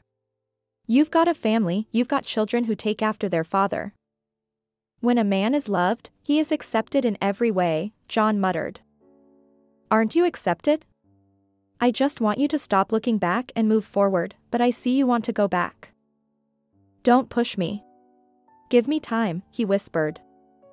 Jill didn't know that John was having problems not only with his family, but at work as well. I guess it all started when he presented his project. He was preparing for his doctoral dissertation. It was a bold move several years ahead in the security field, but instead of praise and recognition, his superiors accused him of plagiarism. "What are you talking about? I've got my own head on my shoulders pretty good, so I don't use other people's ideas," John snapped. "I don't know what your goal is, but I know for a fact that your thoughts and Stephen Simon's thoughts are the same. He presented us with this idea a week and a half ago," the department head told him. "You mean you don't believe me?" He wouldn't budge on John. "What do you mean, believe or disbelieve? Mr. Leonard, we're not in kindergarten." He came home very angry that day and yelled at Emily when she asked for help with math. He argued with his wife when she tried to calm him down and said he was going to spend the night at his parents' house. He slammed the door loudly and went to his mother's house, hoping to find understanding there. He walked to his parents' house to recuperate and put his thoughts together. After telling his mother and father everything that had happened to him at work, John looked at his frowning father and said, "I should have listened to you then, Dad, when you suggested I patent my project. But I had no idea it would be stolen. And now I could hardly prove anything. Can you imagine, in the eyes of my colleagues and the whole company, I turned out to be a thief?" "Son, don't you worry," the father began, but John didn't let him finish. He burst out again, "Don't, Dad, don't give me any comfort. So much work has been wasted. Do you understand? And it's all gone in an instant." "Shut up," my father said menacingly. John was silent, and the mother flinched in surprise. They both looked at the head of the family. "Let me finish. I patented your project. Yes, I did it in secret from you, but you got stubborn then and asked a lot of unnecessary stupid questions. I decided to do it myself. To be honest, I don't regret it."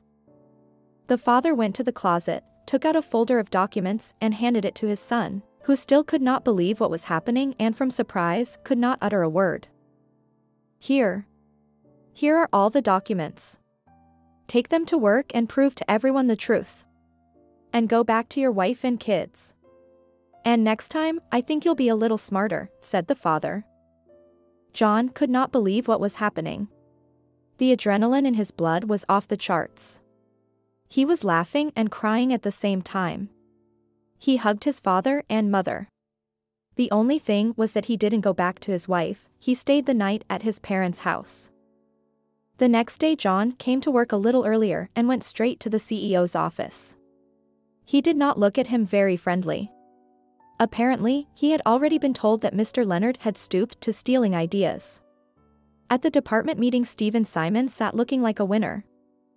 When everyone was assembled, John stood up and asked, "I'd like to check with Mr. Simons again to see if he was sure he wrote his own project." "What kind of questions, Mr. Leonard, are you still not calming down?" the CEO wondered. "Mr. Howard, when did Mr. Simons turn in his project to you?" John turned to the head of the department. "But I told you yesterday. It happened a week and a half ago." "Then I ask you, Mr. Riley, to read these papers and then draw your own conclusions about the whole situation." John turned to the general manager and tossed the folder on the table with a winning look. Simons tensed up, and the head of the department began to blush with anger. An hour later, Stephen Simons and his belongings left the workplace for good, and Mr. Howard publicly apologized to John. John's honorable name was restored. And it was all thanks to his father. But despite the resolution of the main problem, John was in no hurry to return home. He spent the second day at his parents' house, and Jill did not find herself at home.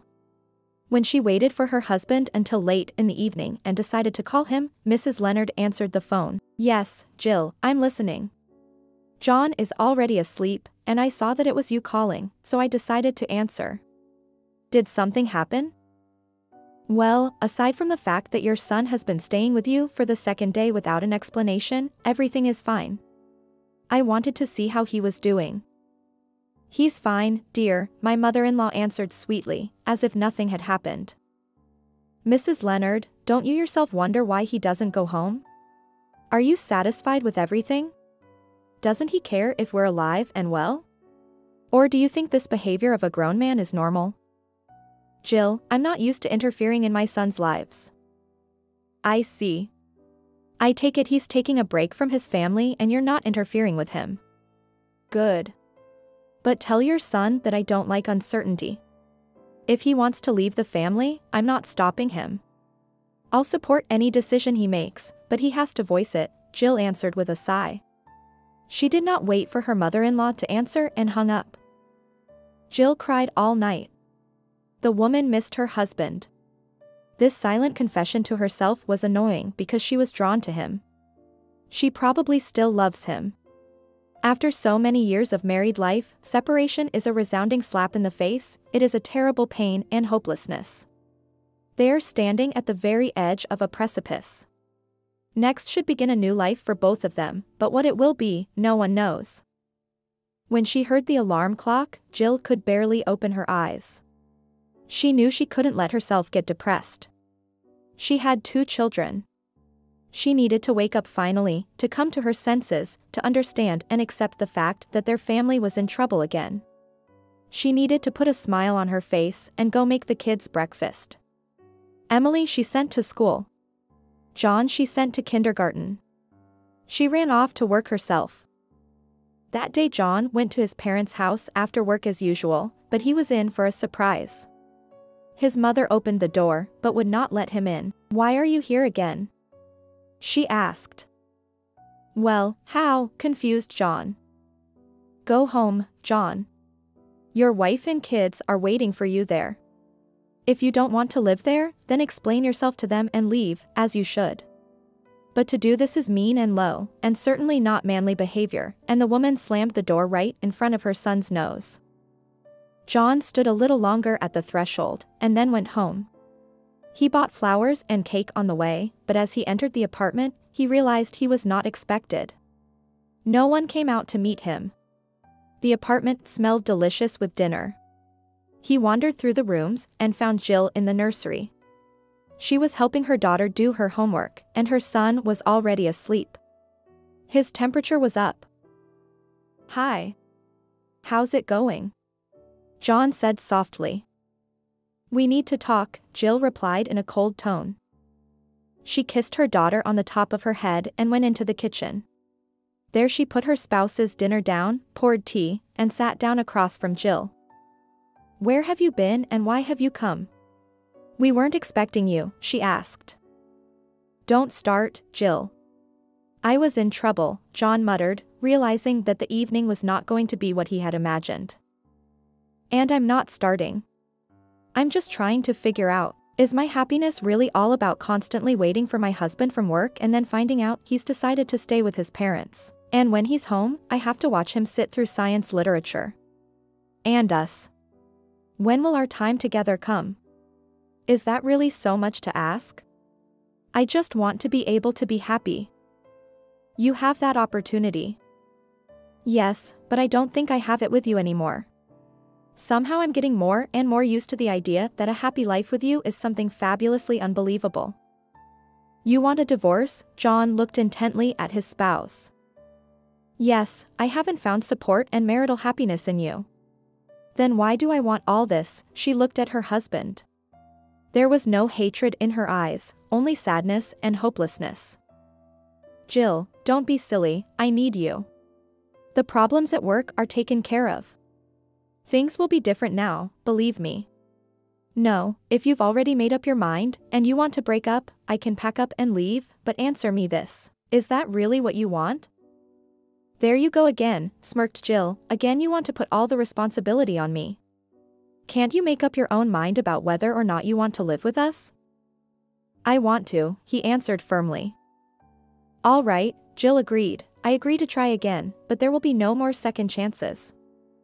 In the meantime, a scandal was breaking out at her parents' house.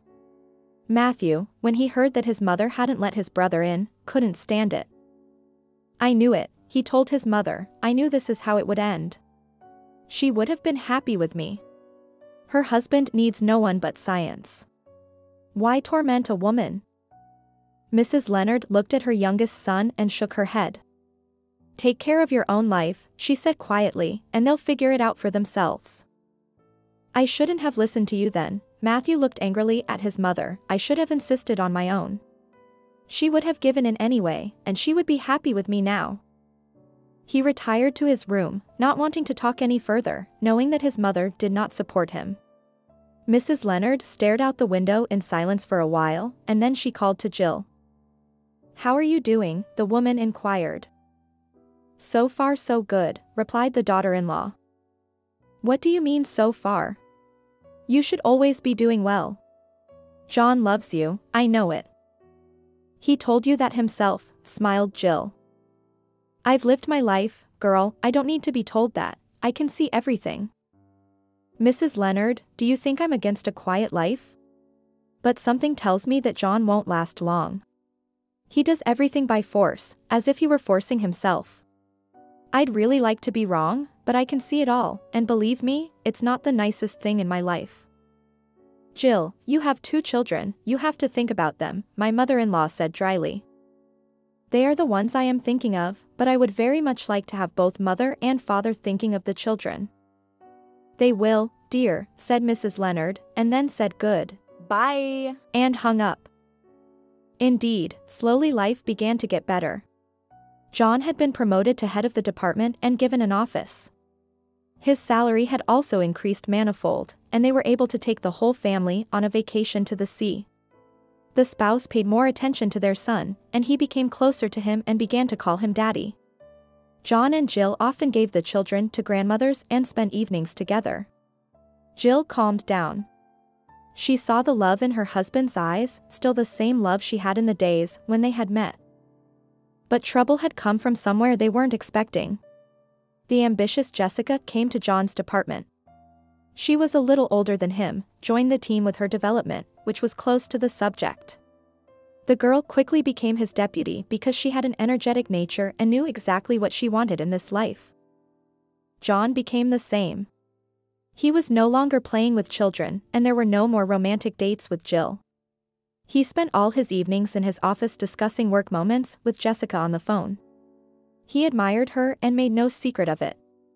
John never tired of telling me how good Jessica was. How well she has established discipline in the department. How all the subordinates fear and tremble at the sight of this woman. And Jill listened and realized that just talking wouldn't end it. Her soul was breaking into splinters. Everything inside was burning so badly that her breath was even coming out. God. Why am I going through all this? And why does it hurt so much? She asked herself, why do I put up with all this? As my mother says, I am a beautiful, young woman, well-mannered, well-educated.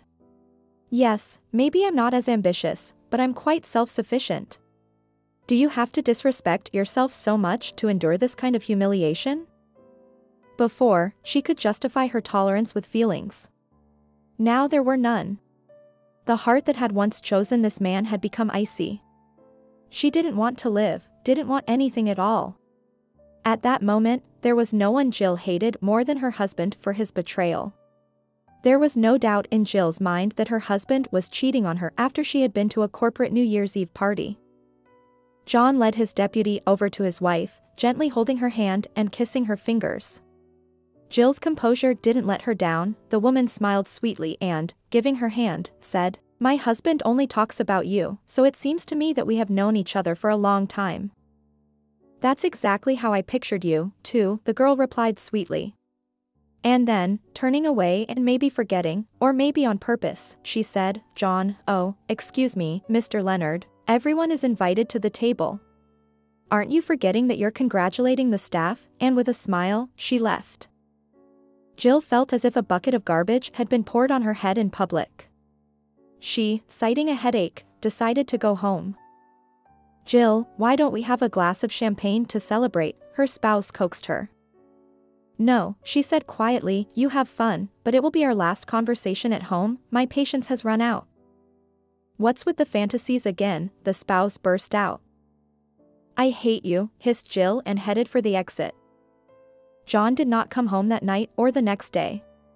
Warned that he would be staying with his parents. On New Year's Eve, Jill made up her mind definitively and irrevocably.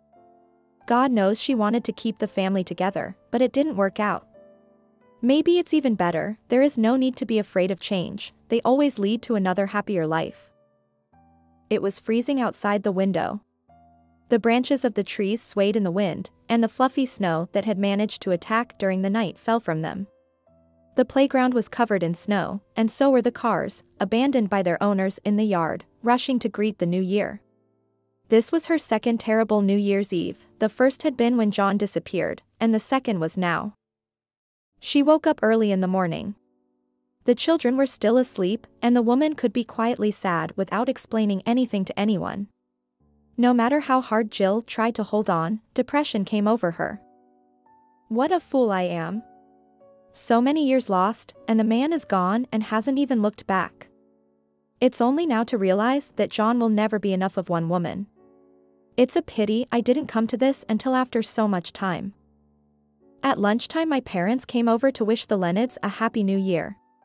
Jill really didn't want to talk about her relationship with her husband, but how do you explain the fact that her spouse wasn't living with them for a second day? Jill, don't worry. Things will get better, her mother tried to reassure her. Mom, what's going to work out? What? The young woman knew she was raising her voice, but she couldn't help herself, her emotions were tearing out. I looked for him so much, then I adjusted to his condition, and in the end what? I ended up abandoned with 2 children. Well, let's say, but so far no one has abandoned you. Haven't they?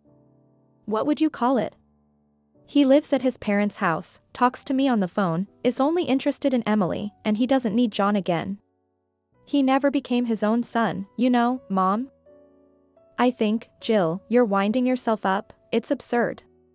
Yes, maybe he's more reserved with his son than he is with his daughter, but that doesn't mean he hasn't acknowledged him. Things will get better, the father said. The parents hugged their daughter, and she felt like a little girl again. They left toward evening. Jill put the children to bed and went into the bedroom. There she opened the closet, stood for a while, looking at the even stacks of John's clothes, at the ironed shirts hanging neatly on the shoulders. Then the woman pulled out her suitcases and began stacking his things. I'm starting a new life, she told herself, having been disappointed in one man, you shouldn't assume that everyone is like that. You have to love yourself and bathe in a man's attention, not all this. It was snowing for the second 24 hours. The cold light fell into the room and made her feel wistful. Jill looked at the snowflakes that clung to the window. Then, caught by the wind, they flew on, decorating the ground, the trees, the rooftops. New Year's Eve was always a special holiday for her. It was a time of wonder and magic, but now sadness and emptiness took her captive, and they were not going to let her go anytime soon. She felt like an old woman with a faded look, utterly lost in the midst of life's difficulties. All these days Jill had not slept, she lay down, but could not fall asleep. In the morning she would get up broken and not at all rested. But most of all she wondered why Mrs. Lennard did not call her. And then she remembered that in light of recent events she had even forgotten to wish her a happy new year. She had already picked up the phone to call her mother-in-law, but she heard the doorbell ring, Mrs. Lennard herself standing on the threshold. Why can't I get John on the phone, she asked in a commanding tone, and without undressing she walked into the room, get him for me. Jill looked at her with an incomprehensible look. Happy New Year to you, too. Hasn't he been staying with you all this time? What time? If he was living with us, do you think I'd be looking for him here? So he's living with his mistress, Jill smiled. Jill, you know what I don't really like about you? It's your tendency to get worked up about the situation. What do you mean? John has had a mistress for a long time, he hasn't hid that fact much, her name is Jessica. You know what, my dear girl? When things don't work out in a family, it's both your fault. Don't blame it all on one. Jill crouched on the couch from the surprise and such insolence of her mother-in-law. The look on Mrs. Lennard's face was one of anger and indignation. Tears welled up in Jill's eyes, but she immediately pulled herself together and went on the offensive. You know what, Mrs. Lennard? My only fault is that I loved your son too much. Yeah. Well, what's that suitcase in the hallway? That's John's stuff in there. I had them ready for him to pick up when he thought of coming home. What, are you going to kick my son out of his own apartment? Actually, that apartment is also mine and our children's. He doesn't spend his evenings at the train station, but in bed with the girl he loves. Suddenly they were interrupted by a phone call. Is that John? Her mother-in-law asked. And when Jill nodded, she held out her hand, gesturing that she wanted to talk to him herself. Son, it's Mother. Where are you? Why aren't you at home with your wife and kids? Mom, what are you doing there and where is Jill? Wondered John. Jill is fine. She, if anything, packed up your stuff and wants to, like Ketten, throw it out on the street. Will you answer my questions? Where are you? Mom, you stay out of this. Go home. I'll come over tomorrow, and my wife and I will figure it all out on our own. He disconnected. Her mother-in-law returned the phone to Jill and, after saying goodbye, quickly left the apartment. The next day, while waiting for her husband, Jill sent the children to her parents' house. She didn't want them to witness the scandal. At exactly 12 a.m. he rang the doorbell, even though he had the keys. Jill took a deep breath and opened the door. On the threshold stood John. Outwardly he was still the same, but his eyes were like those of a stranger. You didn't have to call. You've got the keys for now, Jill muttered and went into the kitchen. Her husband followed her. Happy New Year, Jill. You can still wish me new happiness, the woman smirked. They sat down at the table across from each other. Jill was silent, looking at her husband expectantly. After a little silence, he said quietly, I love her, Jill. I know it's disgusting to you and the children, but I can't be without her. Do you understand? We're interesting together. We can talk for hours about different things, and we understand each other half-heartedly. They say that's what happens when people are on the same page. Jessica and I are on the same wavelength. I know you don't want to hear this, but I want you to understand me. In a way, I'm glad it happened that way at the party. Otherwise, it would have taken me a long time to get away from you. Tell me, Jill, do you not want to let me go? John looked her straight in the eye. Who told you that? The woman smiled. I'm glad to get rid of you and start my life with a clean slate. The only thing I want is for you to explain it to Emily yourself. And I want you to tell me why you're going to live apart now. But how am I going to explain it? He resented. The girl will hate me. Yeah, maybe we shouldn't do this now. Give me time, I have to think, find the right words, for I love Emily very much. Well, yes, that's what I figured. That's why you're going to go live with another woman. You shouldn't say that. Jessica is a very intelligent woman. Yes, I understand. That's why she got a man into bed, knowing he was married and had 2 kids, but basically, it's not my place to moralize to you. Your suitcase is waiting for you in the hallway. I'm not keeping you any longer. I hope you have enough brains to avoid the division of property. Don't worry, I don't need anything, John smiled and left. He picked up his things he left, and she cried like a baby. Soon Jill filed for divorce. They didn't get a quick divorce. With 2 children, they were supposed to have time to reconcile. But no one took advantage of that, and 6 months later Jill and John were free men. Another year had passed since then. Jill could proudly say for herself that she had survived the ordeal, and now, looking back, she had no regrets. During that year she had lost some weight, changed her haircut, and most importantly remembered how to smile. She caught men's eyes, and it flattered her. One day, while walking with her children in the mall, Jill heard a familiar voice. Hi. You look beautiful. She turned around and saw Eugene, the same detective who had once found John and helped him get his memory back. Eugene. What a pleasant surprise. What are you doing here? Jill rejoiced earnestly. I stopped in for coffee. How's life? How's John? Where is he, by the way? Why is he with you? And the man looked around for his spouse. Don't look for him, Jill said. I'm here with the kids, and I think John's doing fine.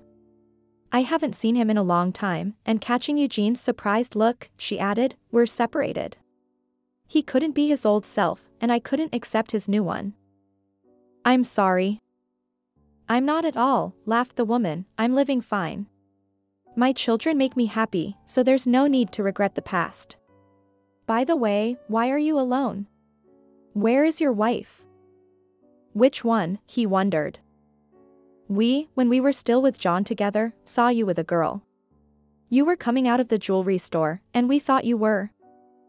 Oh that, laughed Eugene, so that's my sister. She got married and asked for help with the rings.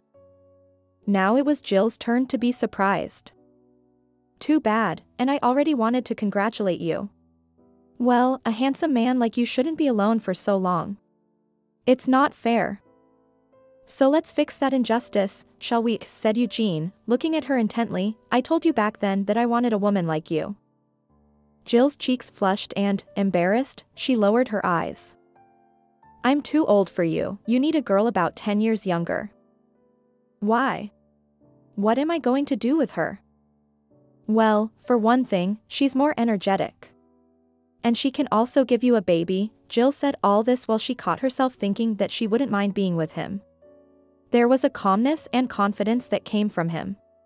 He was very polite, very courteous, which once again proved his decency. As if reading her thoughts, he asked, Jill, would it be possible for me to come and visit you sometime? Of course, Eugene. I'd love to see you. At this point they parted ways. But a couple of days later he called her and said again that he would like to come over if she wasn't busy. When Jill opened the door, she couldn't even see him behind all the boxes and packages. There were toys for the children, fruit, cake, flowers, candy. He introduced himself to the children and handed out gifts. As the satisfied children scattered, he approached Jill. Good to see you. And not just today. It's good to see you every day, 24 hours a day, 7 days a week. This is for you, and handing her the bouquet, he kissed her on the cheek. Her scent made his head spin, and he couldn't resist running his hand through her hair, feeling it silky and soft. I'm sorry, but I can't help myself. Come into the room, Jill said. I'll just put the flowers in a vase. The evening went beautifully. They dined, drank wine, and reminisced a great deal. They sat up late, and when it was time to put the children to bed, Eugene scurried home. Can I come visit again? He asked, standing at the threshold. Eugene, don't ask. I enjoy your company very much. Without agreeing, they embraced. He said, goodbye, but how he hated to leave her. He should not hurry, otherwise it would be easy to spoil everything. As time went on, Jill and Eugene began to see each other. She often went to visit him, stayed overnight, leaving the children with their mother. One day while eating breakfast, Eugene said, when we live here together, we can rearrange things the way you want. I, if anything, won't mind at all. Eugene, you're a grown man and you should understand that I'm not going anywhere without my children. I'm not leaving them for my mother. Did I ask for that? He wondered. We'll all live together as one big family. But there's too little room in your 2-room apartment for 4 people. Emily is big and needs her own room, and John is growing up too. If things work out between you and me, then dash. What do you mean, if? The man interrupted her. We've already made it work, Jill. And where we're going to live isn't the main thing at all. The main thing is with you and forever. He smiled and took her palm in his, and gently touched her fingers with his lips. There is one more problem, said Jill. He looked at her carefully. Eugene, you understand that due to my age I will not be able to give birth to you. I am already 38 years old. You want your child, and your parents are waiting for your grandchildren. I have no parents. They died. My aunt brought me up. And when she was gone, they put me in an orphanage, so I'm an independent person. If there are no children together, then for me will be your family. Anything that is yours is especially dear to me. Have I made myself clear? Don't you worry, I love you and I want to be with you. When Jill came home, her mother didn't ask her anything. It was surprising. Aren't you at all interested? Smiled Jill. Interested, replied her mother, smiling back. I'm interested in the date of the wedding and what to get you. There's no need to ask anything, daughter, you can see it all right in your face. Only a fool cannot see. Jill laughed, but suddenly became serious when she saw the bouquet of flowers on the table. What are those? She asked. The woman was quiet for a while, and then said quietly. John came by. He wanted to see you. He looks so miserable, Jill, you can see that not everything is going well in his new life. I don't care, she waved her hand, he's made his choice, now let him think for himself. You can't do that, her mother said suddenly, maybe it's Jessica who's hurting him there. He's nervous. I'm not saying you should let him come back and all that, but you could call and find out exactly what he wanted.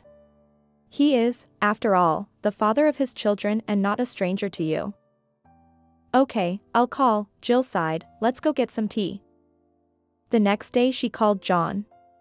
He asked her to meet him. She did not invite him home, and they agreed to meet at a cafe, where they used to like to relax. He did look like a beaten dog, his eyes dulled. When he saw Jill, he smiled and wanted to kiss her on the cheek, but she wouldn't let him. Why did you come? She asked immediately as he sat down across from her. You look nice, John said quietly, as if he hadn't heard her question. Thank you, I wish I could say the same about you. You didn't answer. John, what did you come here for? I wanted to say good. Bye. He smiled sadly, I'm leaving. I was invited to work in the main scientific center of the country. They're giving me an apartment there. And you thought this would be a good opportunity to start over with Jessica, wondered Jill. No, Jessica left me. She's now working with the CEO as head of the department. And I was offered to be her deputy, can you imagine? But I turned it down and wrote a letter of resignation. Jill looked at him and couldn't keep the satisfied expression off her face. She knew it wasn't right, after all, the man was in trouble. But inside, the woman was jubilant that life had punished her ex-husband. I came by once, John continued, I wanted to ask you back. I know I shouldn't have, you probably wouldn't have accepted me. But I wanted to at least try. And then I saw you walking on your arm with Eugene, that detective. You were so happy, and I didn't interfere with your happiness. You deserved it. Jill. Living with Jessica, I realized what kind of woman I had lost. You made me look like an idiot. But I can't get it back now. And when I was offered to work in the Capitol, I did not even think. I said yes right away. I'm sorry, Jill said quietly, but it was your choice then.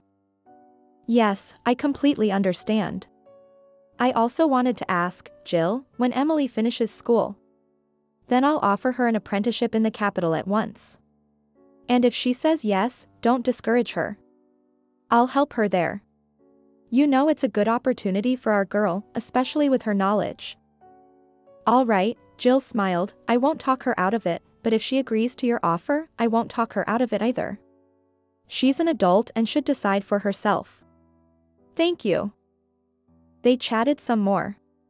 John talked about his mother-in-law, about his brother who had recently married, and they parted like old, good acquaintances. Jill's spirits were light. On March 8th, Eugene decided to propose to her. He came home, inviting her parents there beforehand. The man warned them that he was going to propose. He asked them to keep everything a secret from Jill.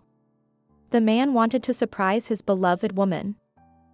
When everyone was seated at the table, Eugene poured champagne by the glass, congratulated all the girls on International Women's Day, and suddenly, looking at Jill's parents, he became serious and said, Mr. Gordon and Mrs. Gordon.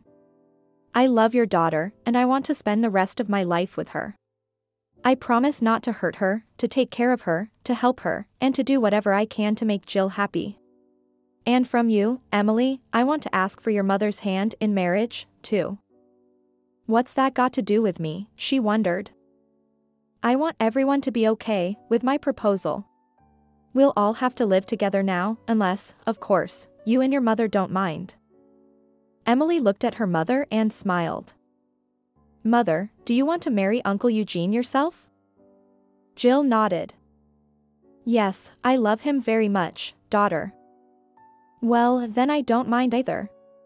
I want my mother to be happy, Emily replied, looking at Eugene, but there is one condition. The man looked closely at the girl. Uncle Eugene, I will not call you daddy. I'm a big girl now. I have a father, and I love him. I think you must understand me. He nodded, walked over to the girl, put his arms around her and kissed her on the top of her head and whispered. Thank you, I understand everything. I won't let you down. Then he took out a velvet box and put a lovely ring on Jill's finger. When everyone was seated and more or less settled down, Jill's father inquired, Where will you be staying, Eugene? Well, I think here, if Jill doesn't mind. And my apartment can be rented, Eugene shared his thoughts. Jill nodded, adding, Yeah. Your apartment is going to be a little crowded for all of us. Great, said Emily, but I'm leaving for the capital soon. Daddy and I have already talked it over, so you'll have another room at your disposal. I'll only be coming for the vacations. Jill was at once a little sad, which could not escape her daughter's attentive gaze. She hugged her mother and said, Don't be sad, it's still a year and a half before I leave. You will have time to get used to the idea. And in general, it's time to learn to let your children go, she smiled, that's what one psychologist says. The wedding of Eugene and Jill was not noisy, there were the closest people. On the groom's side came his cousin and her husband, and on the bride's side were her parents and a few girlfriends with their husbands. Jill was a beauty. Dressed in a beautiful light-colored suit, she looked elegant. The discreet makeup only accentuated her flawless skin and huge eyes. As she picked up her lipstick, she heard, Don't paint your lips, or I'll smear it all over when I kiss you, Eugene asked guiltily. Okay, she agreed, and thought to herself that her mother hadn't allowed her to paint her lips before, and now her husband was doing it. Don't you know why I'm nervous? Asked Jill, hugging her future spouse. You're not the only one. My hands are shaking too, look, her fiancé reassured her. After the wedding, her husband hugged Jill. That's it, you're mine now. Say you're mine. I'm yours, you're mine, the woman smiled. I became yours years ago as soon as you walked into my office. Then I fell in love at once. And now you're a married woman, my woman. An amazing story, isn't it? Thank you for listening till the end. I sincerely hope that you truly enjoyed it. Don't forget to subscribe to the channel and rate this video. See you in the comments and in new releases.